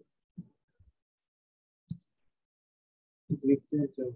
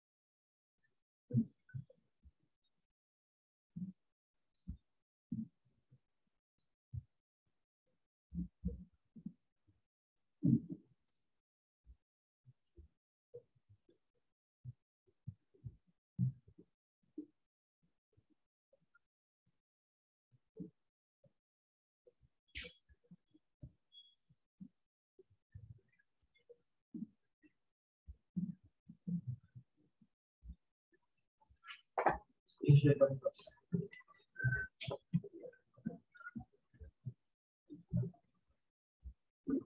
बंद हुआ अब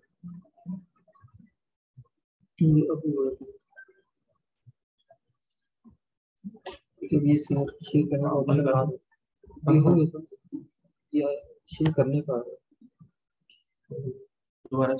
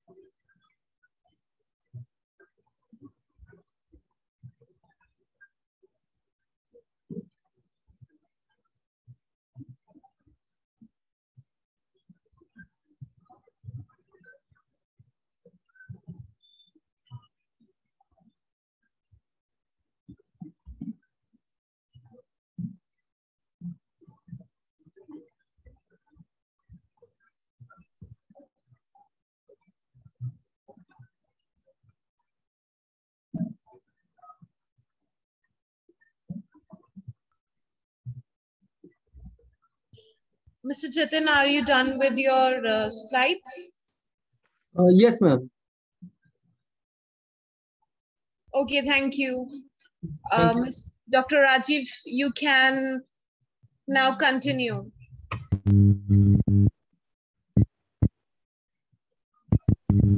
Yeah, thank you.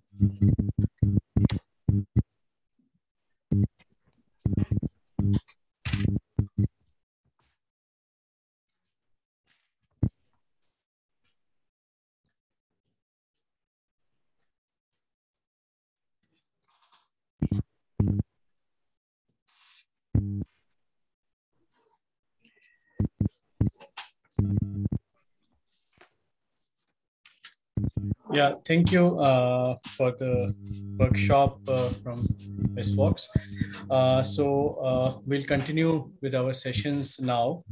And our next presentation is a poster presentation by Dr. Uma Bhatta from Nepal. And she'll be presenting a poster on mucinous borderline tumors with carcinosarcoma neural nodule area entity. So request Dr. Uma to share her screen.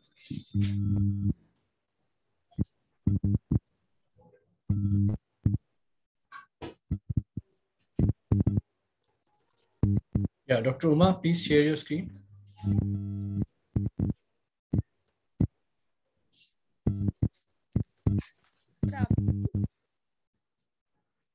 Sir, actually, I am not able to hear in my PC. We can hear you, Dr. Uma.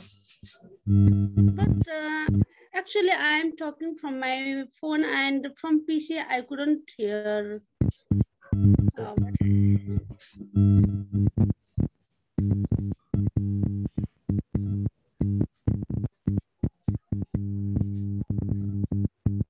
You can try once more. Maybe there is a network issue. There is no network, but I don't know. Dr. Uma, we can do one thing. We can share your slides and you can do it from your phone. Okay. Yeah, I think that would be helpful. Okay, give us 1 minute, please.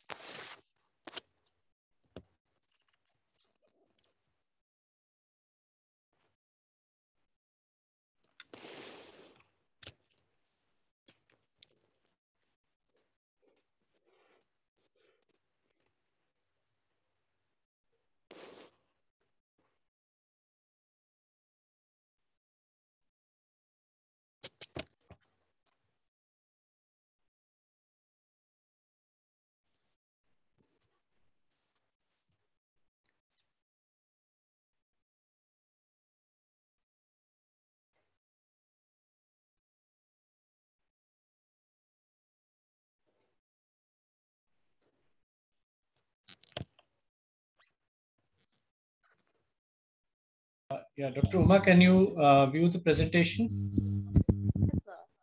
So you can start the presentation now. Priya, you can put it in the slideshow.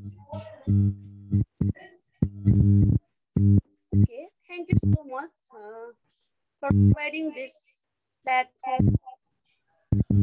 Am I clear to everyone? Your voice is breaking in between, but yes, you can continue. Good afternoon, everyone. Thank you for providing this golden opportunity in this platform for me. I'm here. Dr. Uma, there is a background noise. Probably there are two systems that are open in front of you. Yeah, you can mute the computer. Good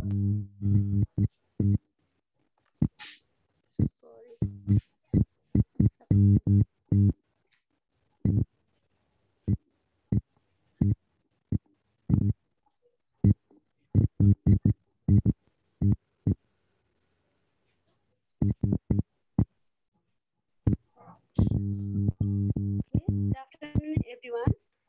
And today I'm going to present very short case of mucinous borderline tumor with carcinosarcoma mural nodule.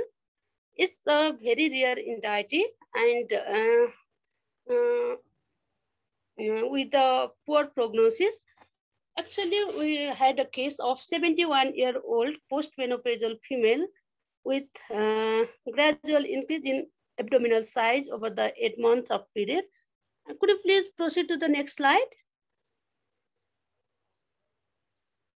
Okay, and also she had associated lower back pain and decreased appetite.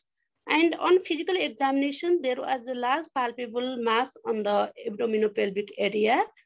And with all the findings, patient underwent for the CT scan, and on CT scan revealed there was a complex cystic lesion in the abdominopelvic area, and that is arising from the left ovary with multiple enhancing nodular and papillary projection, and the diagnosis suggestive of malignant ovarian neoplasm radiologically. Please, next slide. And another one.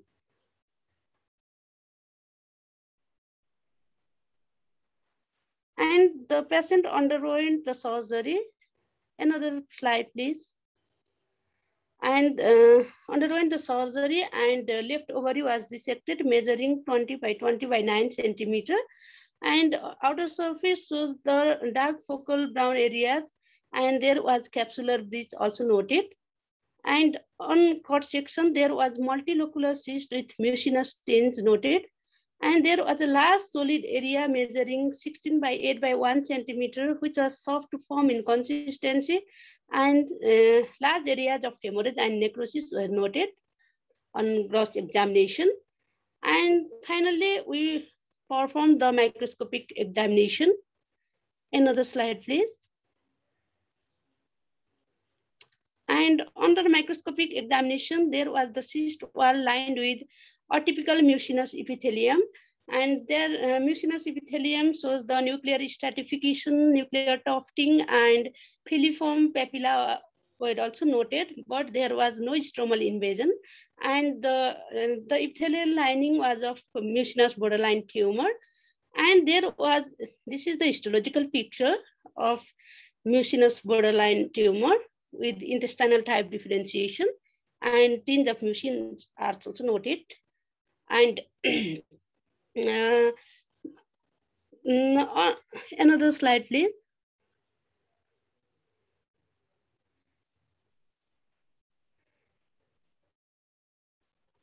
Also there were, and next slide.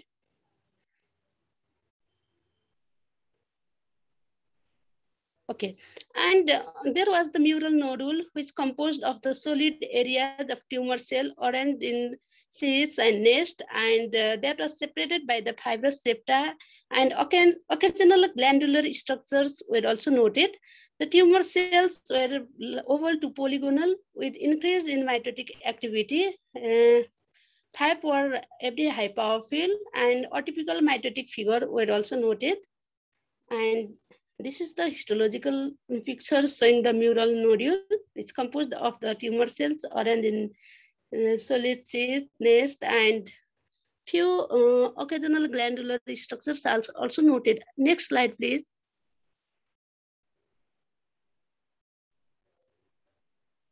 This is the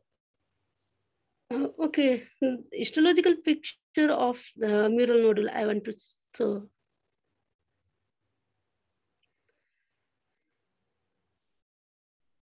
This is the histological picture showing the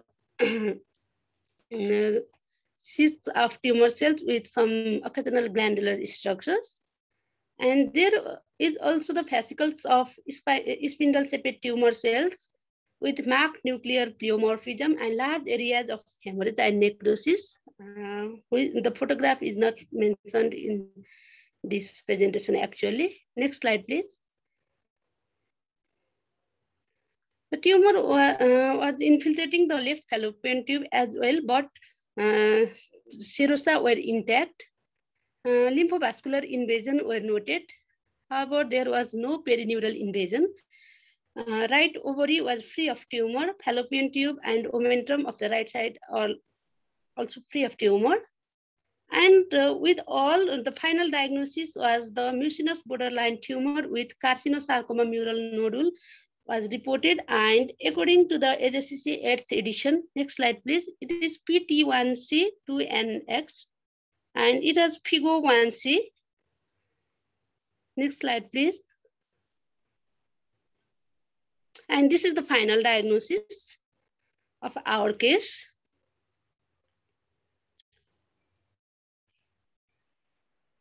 Okay, next slide please.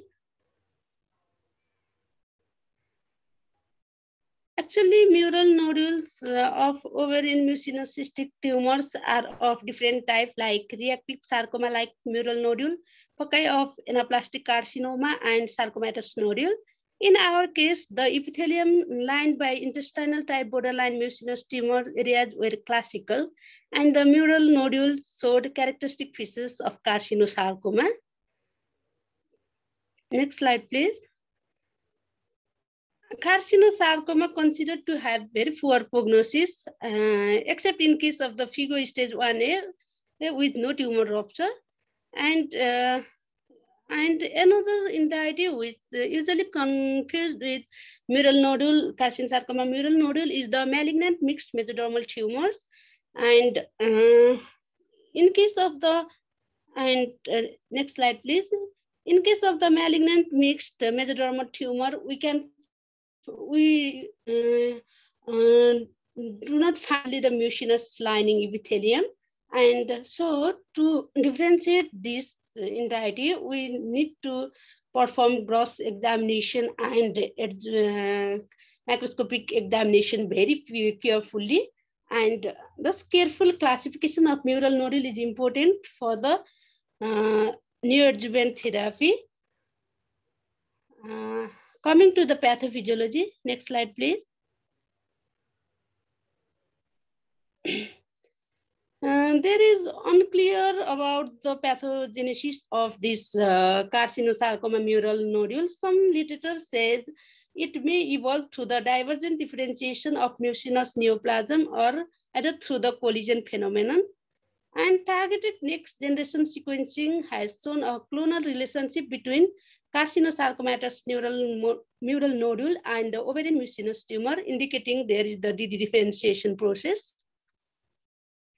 In our next slide, please. In our case, the diagnosis was completely the morphological diagnosis, since we didn't have the facility of immunohistochemistry in our center, and so we couldn't perform the immunohistochemistry, and diagnosis was the morphological diagnosis. And next slide.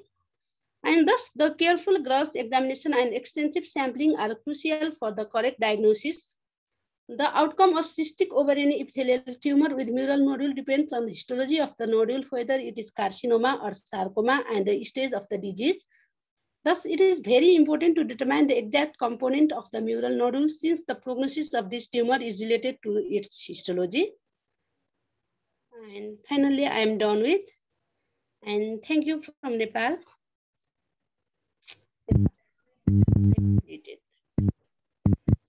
Thank you, Dr. Uma, for the presentation of a rare case presentation. So we can take up if there are any questions.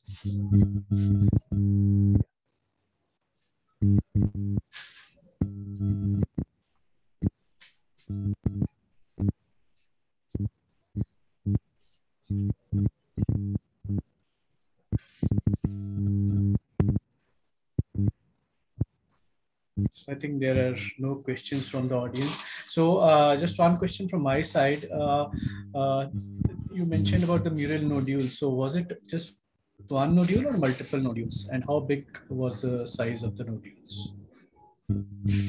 Single nodule, sir, and size was large. It is of 16 by 1 centimeter. Thank you. It was indeed a very interesting case. And there is a comment also in the chat box of the same. Very interesting case. Thanks. So thank you, Dr. Uma, for the case presentation. Now, I think it's 1 o'clock and it's time for lunch break from 1:10 to 1:40. So we can have the lunch break now before the next presentation, which is at 1:40 London time. We can break for lunch now and we can meet at sharp 1:40 again for the next presentation.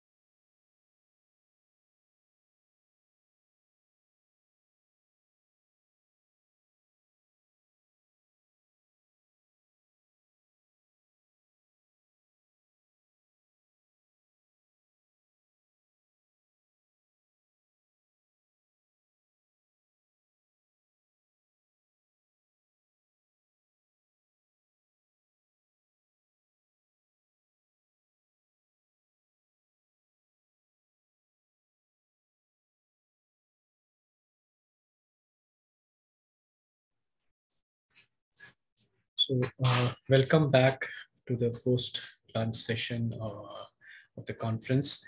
We will start the session in a minute.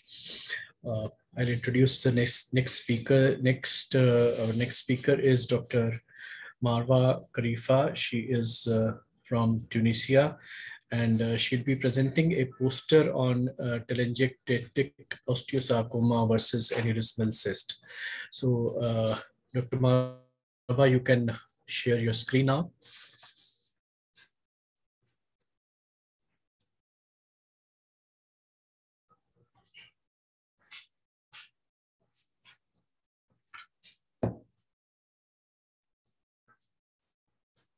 Yeah, the screen is visible. You can switch on to the.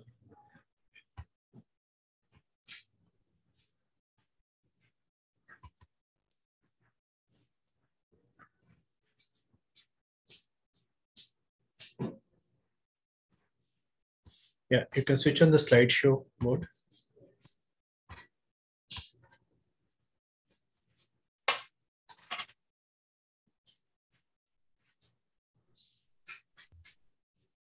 So it's okay. Hello. Yeah, over to you, Dr. Marwa. Hello. So I'm Dr. Marwa Khalifa.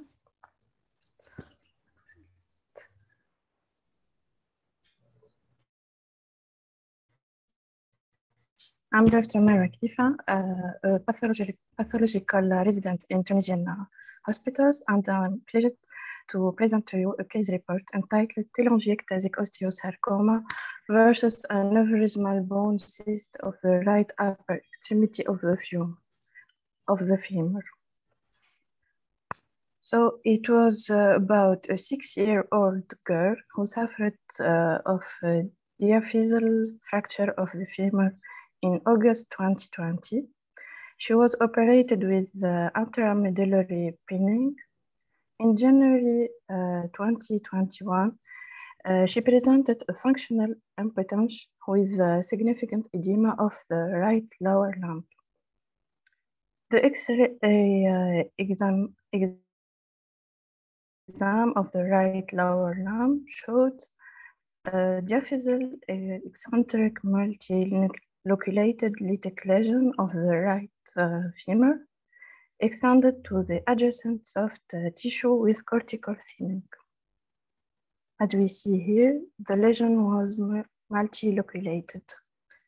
The scan showed 83 millimeter extensile diaphyseal lesion of the upper extremity of the femur, surrounded by a peripheral sclerotic border with central lesional septa and the thinning of the cortical bone. So the surgical decision was to biopsy the lesion. The pathological analysis concluded to an orthopedic university center where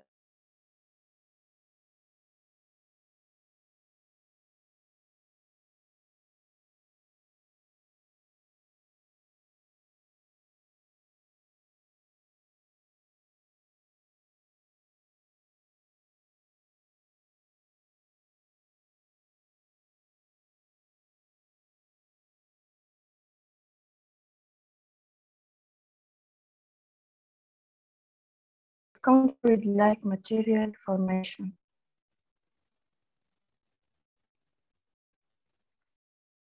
The cellular septa were rich in multinucleated osteoclast-like giant cells arranged in the periphery of the blood-filled spaces. Without any cellular atypia, and those multinucleated cells were associated to fibroblasts. Between the diagnosis retained was an aneurysmal cyst of the upper extremity of the right femur.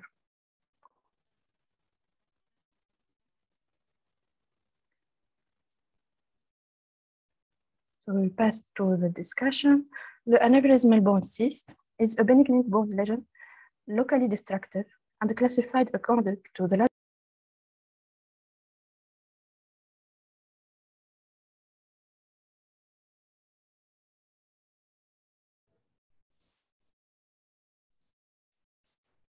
Dr. Marva, we can't see the presentation.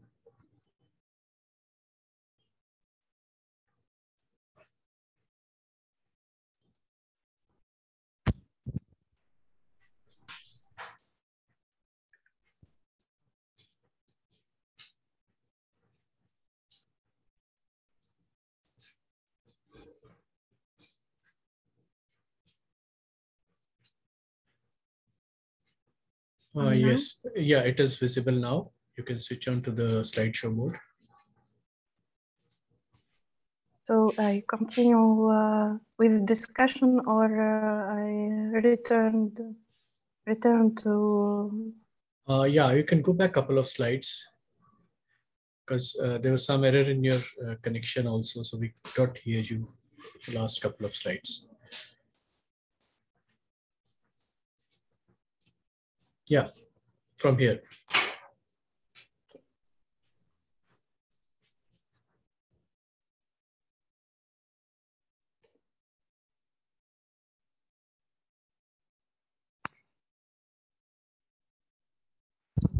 So a second surgical biopsy was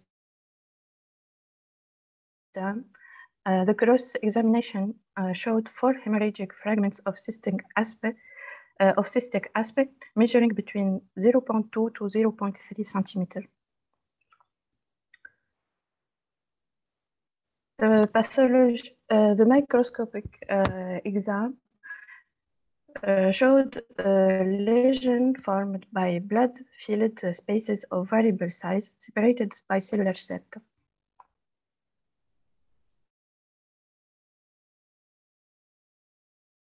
The lesion was associated to a thin reactive bone and chondroid-like material formation.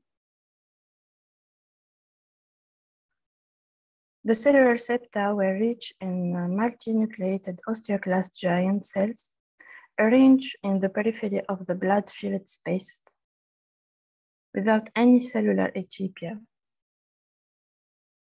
and associated to fibroblasts. After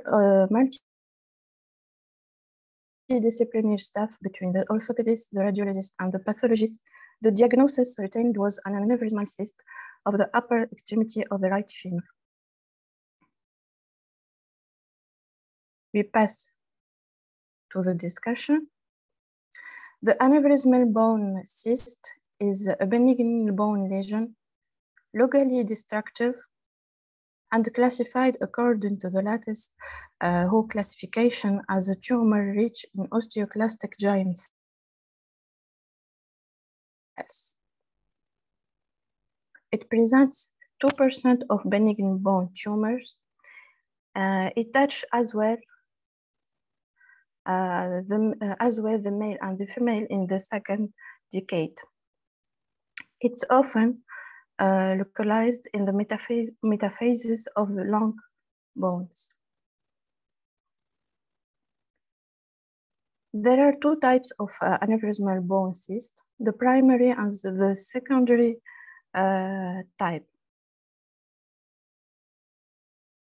So, and to differentiate between those 2 types, an extensive sampling is critical to rule out an underlying primary lesion.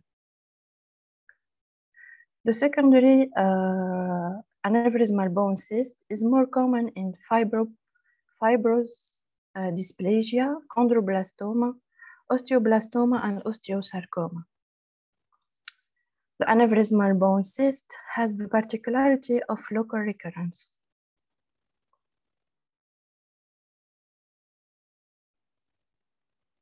The patient often with aneurysmal bone cyst often suffer of pain and swelling of the lump and may suffer of a pathological fracture. In case of spine involvement, the patient may suffer of symptoms of spinal cord compression. Radiology description,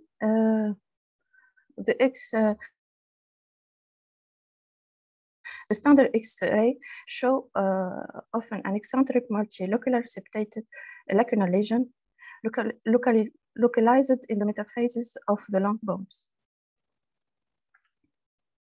The scan show a lytic cystic image multiloculated surrounded by a fine bone border and associated to periosteal reaction. The MRI is the most radiologic specific exam for description of aneurysmal bone cyst. It shows a multilocular cystic lesion with fluid levels.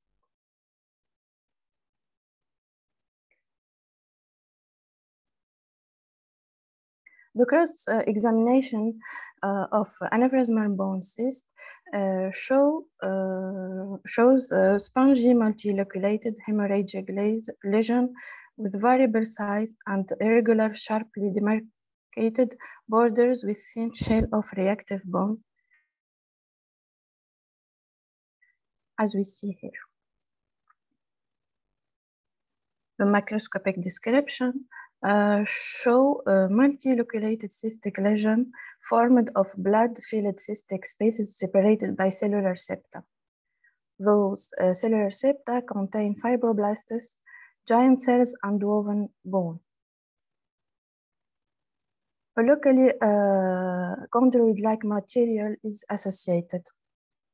The necrosis is not common, but mitotic activity is easily identified. There is no cytologic atypia.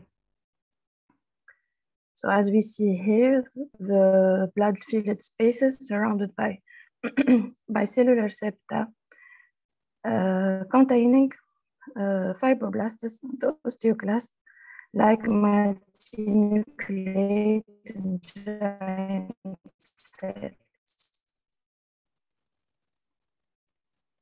There is no specific diagnostic immunohistochemical stain. We often found a USP6 gene fusion with CDH11 in 30%. We only observed this rearrangement in the primary lesion. The aneurysmal bone cyst could be treated with curettage or in-block resection, percutaneous sclerotherapy with doxycycline, arterial embolization, and steroid or calcitonin injection. The main differential diagnosis of the aneurysmal bone cyst is the telangiectasic osteosarcoma, which presents 3% of osteosarcoma. The clinical as well as imaging of telangiectasic osteosarcoma is similar to aneurysmal bone cyst. It has similar architecture but contains anaplastic stromal cells with frequent atypical mitosis. There is no specific diagnostic immunohistochemical stain. The molecular biology shows a lack of the ASP6 gene rearrangement. Other differential diagnosis the other differential diagnosis are essential bone cyst, giant cell tumor of bone, and bone hemangioma. So in conclusion, although they are benign, aneurysmal bone cysts can display different clinical natural courses, quiescent, active, or aggressive. The recurrence rate of 15 to 30% has been described. The most important differential diagnosis is the telangiectasic osteosarcoma. Often in difficult cases, clinical, radiological, and pathological collaboration is necessary in order to properly decide between the different lesions. And thank you for your attention. Thank you, Dr. Marwa, for interesting case presentation. Indeed, a difficult differential diagnosis, both on radiology as well as on pathology. But the treatment options and the outcome is very, very different in both the cases. So it is very important for pathologists to ensure a correct diagnosis in such cases. And you rightly mentioned that correlation, collaboration between pathologist and radiologist and the clinician, the orthopedic surgeon is very, very important in such cases. So thank you very much. The house is open to questions. We can take a few questions.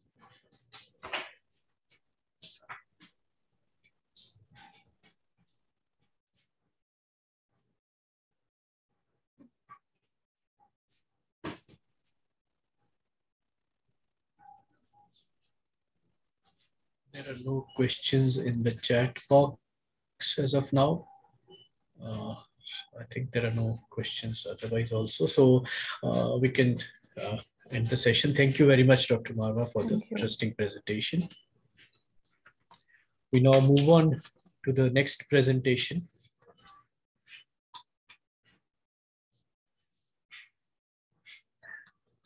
Our next speaker is Professor Huria Belkaralaldi. Sorry for if I pronounced it incorrectly.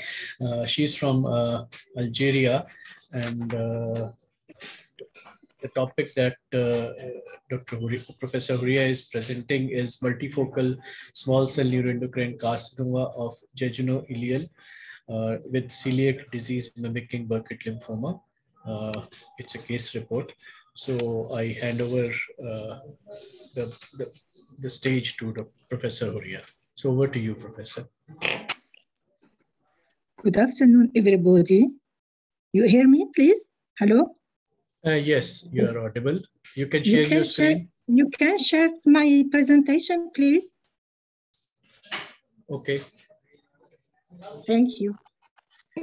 Good afternoon, everybody. Welcome to my presentation. My name is Huria Belkaralaldi. I am pathologist at Jalal University Medicine Department. Today, I'd like to talk to you about multifocal poorly differentiated neuroendocrine carcinoma of jejunal-ileal with celiac disease. I have divided my presentation into 3 parts. We start with introduction, discussion, and conclusion. Let's start. Introduction. Small bowel lymphoma and adenocarcinoma are recognized complications of celiac disease. Although neuroendocrine tumors are among the most common neoplasms of the small bowel, their association with celiac disease is extremely rare and is limited to the few cases reported. We report a case of multifocal poorly differentiated small cell neuroendocrine carcinoma of jejunal-ileal with celiac disease who had refused to go on gluten-free diets. Next one, please. The case, 30 years old lady with a history of celiac disease since her childhood. At the age of 16 years, in front of the absence of the symptomatology, the patient decided to interrupt her gluten-free diet. In January 2012, patient consulted at the gastroenterology department for chronic diarrhea, weight loss of 4 kilograms evolving for 6 months. Clinical examination was normal except in abdominal distension. Blood tests revealed a significant microcytic, normocytic, hypochromic anemia. Upper GE endoscopy showed a decrease of the height of the duodenal fold with the hatchet aspect. The diagnosis of celiac disease was confirmed on positive serology and definitive histological change on duodenal biopsy, villous atrophy, grade 4, and rate of intraepithelial lymphocyte greater than 40%. The patient refused to go on gluten-free diet despite repeated counseling. In September 2013, the patient has been admitted for an acute bowel obstruction.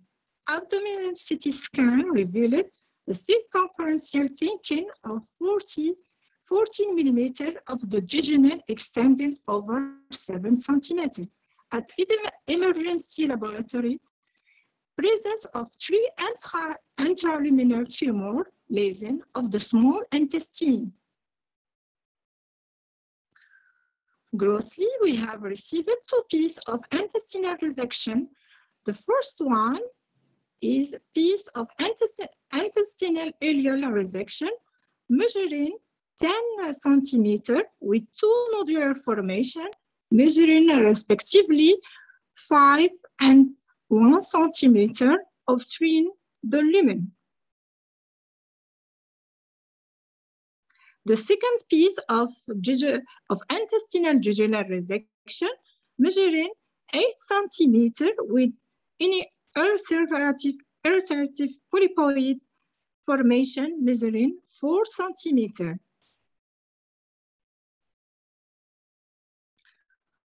Microscopy showed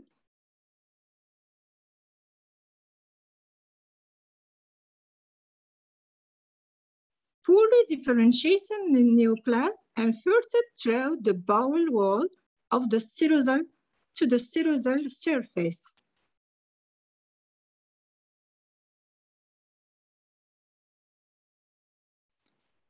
In the second one, donc, uniform tumor cells arranged in trabecular and solid pattern and were separated by abundant thin wall vessels.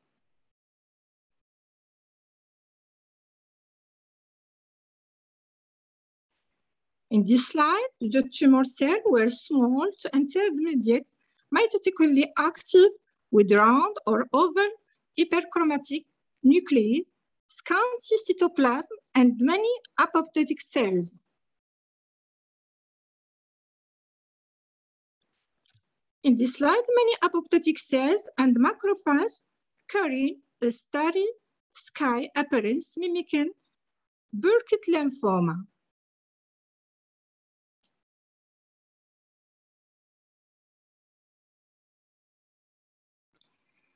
We show in this slide foci of necrosis.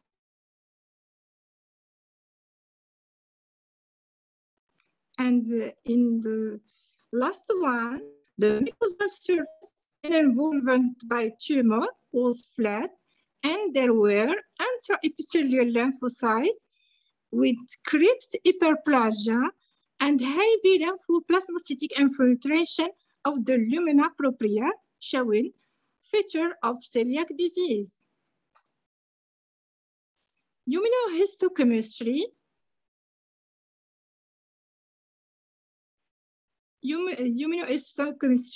were negative for lymphoid marker, SERG, CD3, CD10, CD20, BCL6, and BCL2.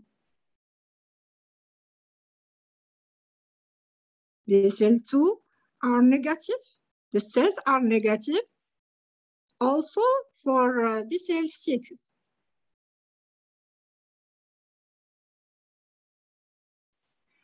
The immunohistochemistry showed intense reactivity for cytokeratin.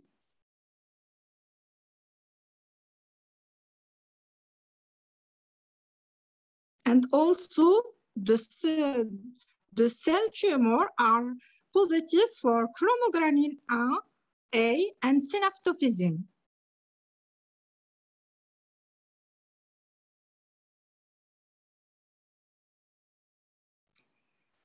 Strong positivity for tumor cells for Ki67, 90% of cell tumor are positive. Express the Ki67. HMB 45 was negative. We have eliminated the melanoma, lymphoma. In conclusion of immunohistochemistry, the tumor cells are positive for cytokeratin, chromogranin A, synaptophysin, INSE, Ki76, 67, and are negative for CD3, CD20, CD10, BCL2, BCL6, HMB45. Final diagnosis, all these findings are in accordance with multifocal, poorly differentiated small cell neuroendocrine carcinoma of jejunal grade 3 according to classification 2017 with celiac disease. Discussion, neuroendocrine tumors are rare, with any annual incidence has been estimated to be 1 to 2 cases per 100,000 people, representing only 2% of all of the GT tracts. Poorly differentiated endocrine carcinoma have been variously called atypical carcinoid, out cell carcinoma, and small cell carcinoma. These tumors are rare and highly aggressive. Fewer than 30 cases has been recorded in the literature. Jejunal ileal lesion accounts for 23 to 30% of all GE neuroendocrine tumor, making this site the second most frequent location of neuroendocrine tumor. Patient range in age from the 3rd to 10th decade, with a peak in the 6th and 7th decade. The male-female ratio is 3:1. The features of jejunal ileal neuroendocrine tumor are usually non-specific, but the most presenting with the most patient presenting with obstructive jaundice, vague abdominal pain, and weight loss. The predisposition of celiac patient to small bowel lymphoma and adenocarcinoma is well established by Simpson and al. NETs or owl of lower jejunal and ileal are not generally associated with neoplastic lesion. However, the association of NET and celiac disease is limited to a few case reports, which was initially described by Gardner, after that by Tucker. The author suggests that the tumor has arisen in a background of intracranial endocrine cells hyperplasia, which is reported to occur in some patients with celiac disease. They have been also reported focal microproliferation of enterochromaffin cells in case of multiple jejunal ileal carcinoid. The relationship between the hyperplasia and enterochromaffin cells in celiac disease and development of NET must be considered, although the association may be coincidental.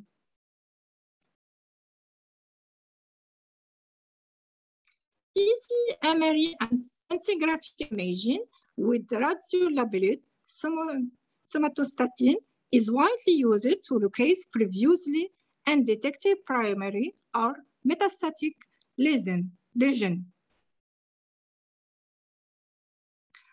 Grossly, the tumors were relatively small, 2 to 3 centimeters, focally ulcerated or protuberant lesion. They usually appear as deep mucosal, submucosal nodule, deep infiltration to the muscular wall, and peritoneal is frequent. Jejunal ileal endocrine tumor may be multiple in about 25 to 40% of cases. Histologically revealed sheet pile, nest, or small or intermediate mitotically active cells with round or oval hyperchromatic nuclei, cytoplasm. Generally, these cells show higher nucleus to cytoplasm ratio. Foci of necrosis and vascular invasion are marked. Mesenteric arteries and veins located near the tumor or away from it may be thickened, and their lumen narrowed or often occluded by inelastic sclerosis, which may lead to ischemic lesion in the intestine.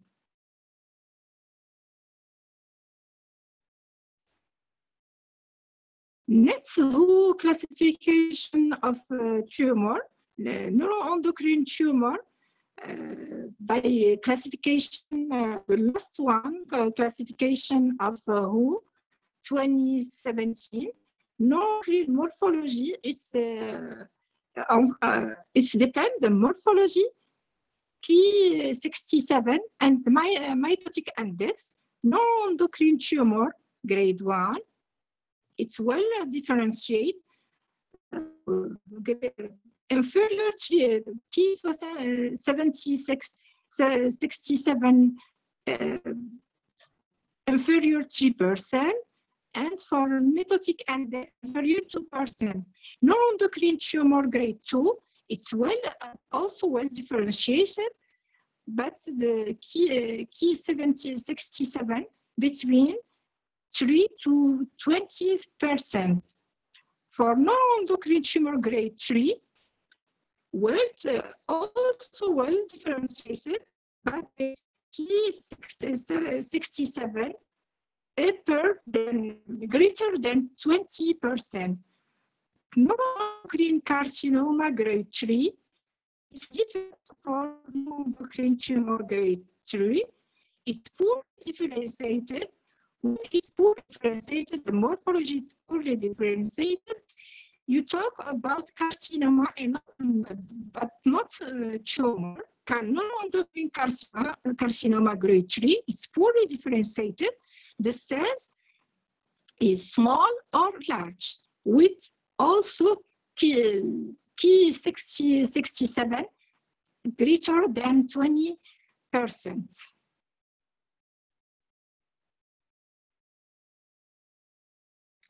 The comparison between NETS tumor, neuroendocrine tumor grade 3 versus neuroendocrine carcinoma grade 3 is neuroendocrine tumor grade 3.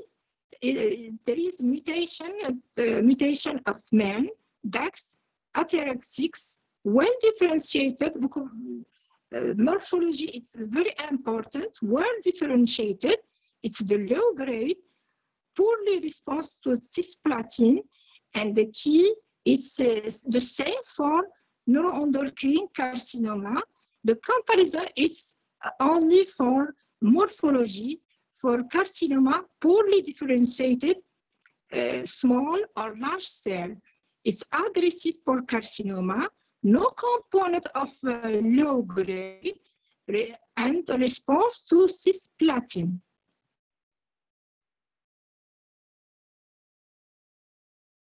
In immunohistochemistry, most recent recommendation consider in first line that only two neuroendocrine markers, chromogranin A and synaptophysin, are necessarily and significant. If they are positive, this affirms the diagnosis of neuroendocrine tumor. The use of other neuroendocrine markers, such CD56, is not justified only for carcinoma poorly differentiated. The use of NSA is strongly discouraged by international recommendation due to its total lack of specificity.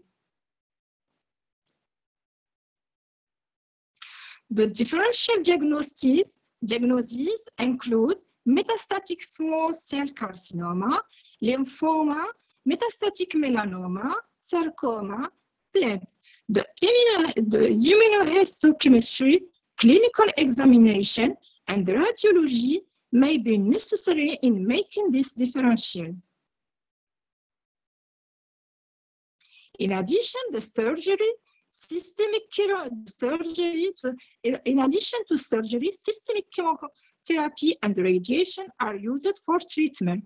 However, the prognosis is for this tumor type is informally poor and highly aggressive, followed by rapidly fatal course, surviving only 6 weeks to 17 months. Unfortunately for our patient, post-operative convalescence was complicated by bone metastasis, and she died 3 months after the diagnosis was made and no therapy could be initiated.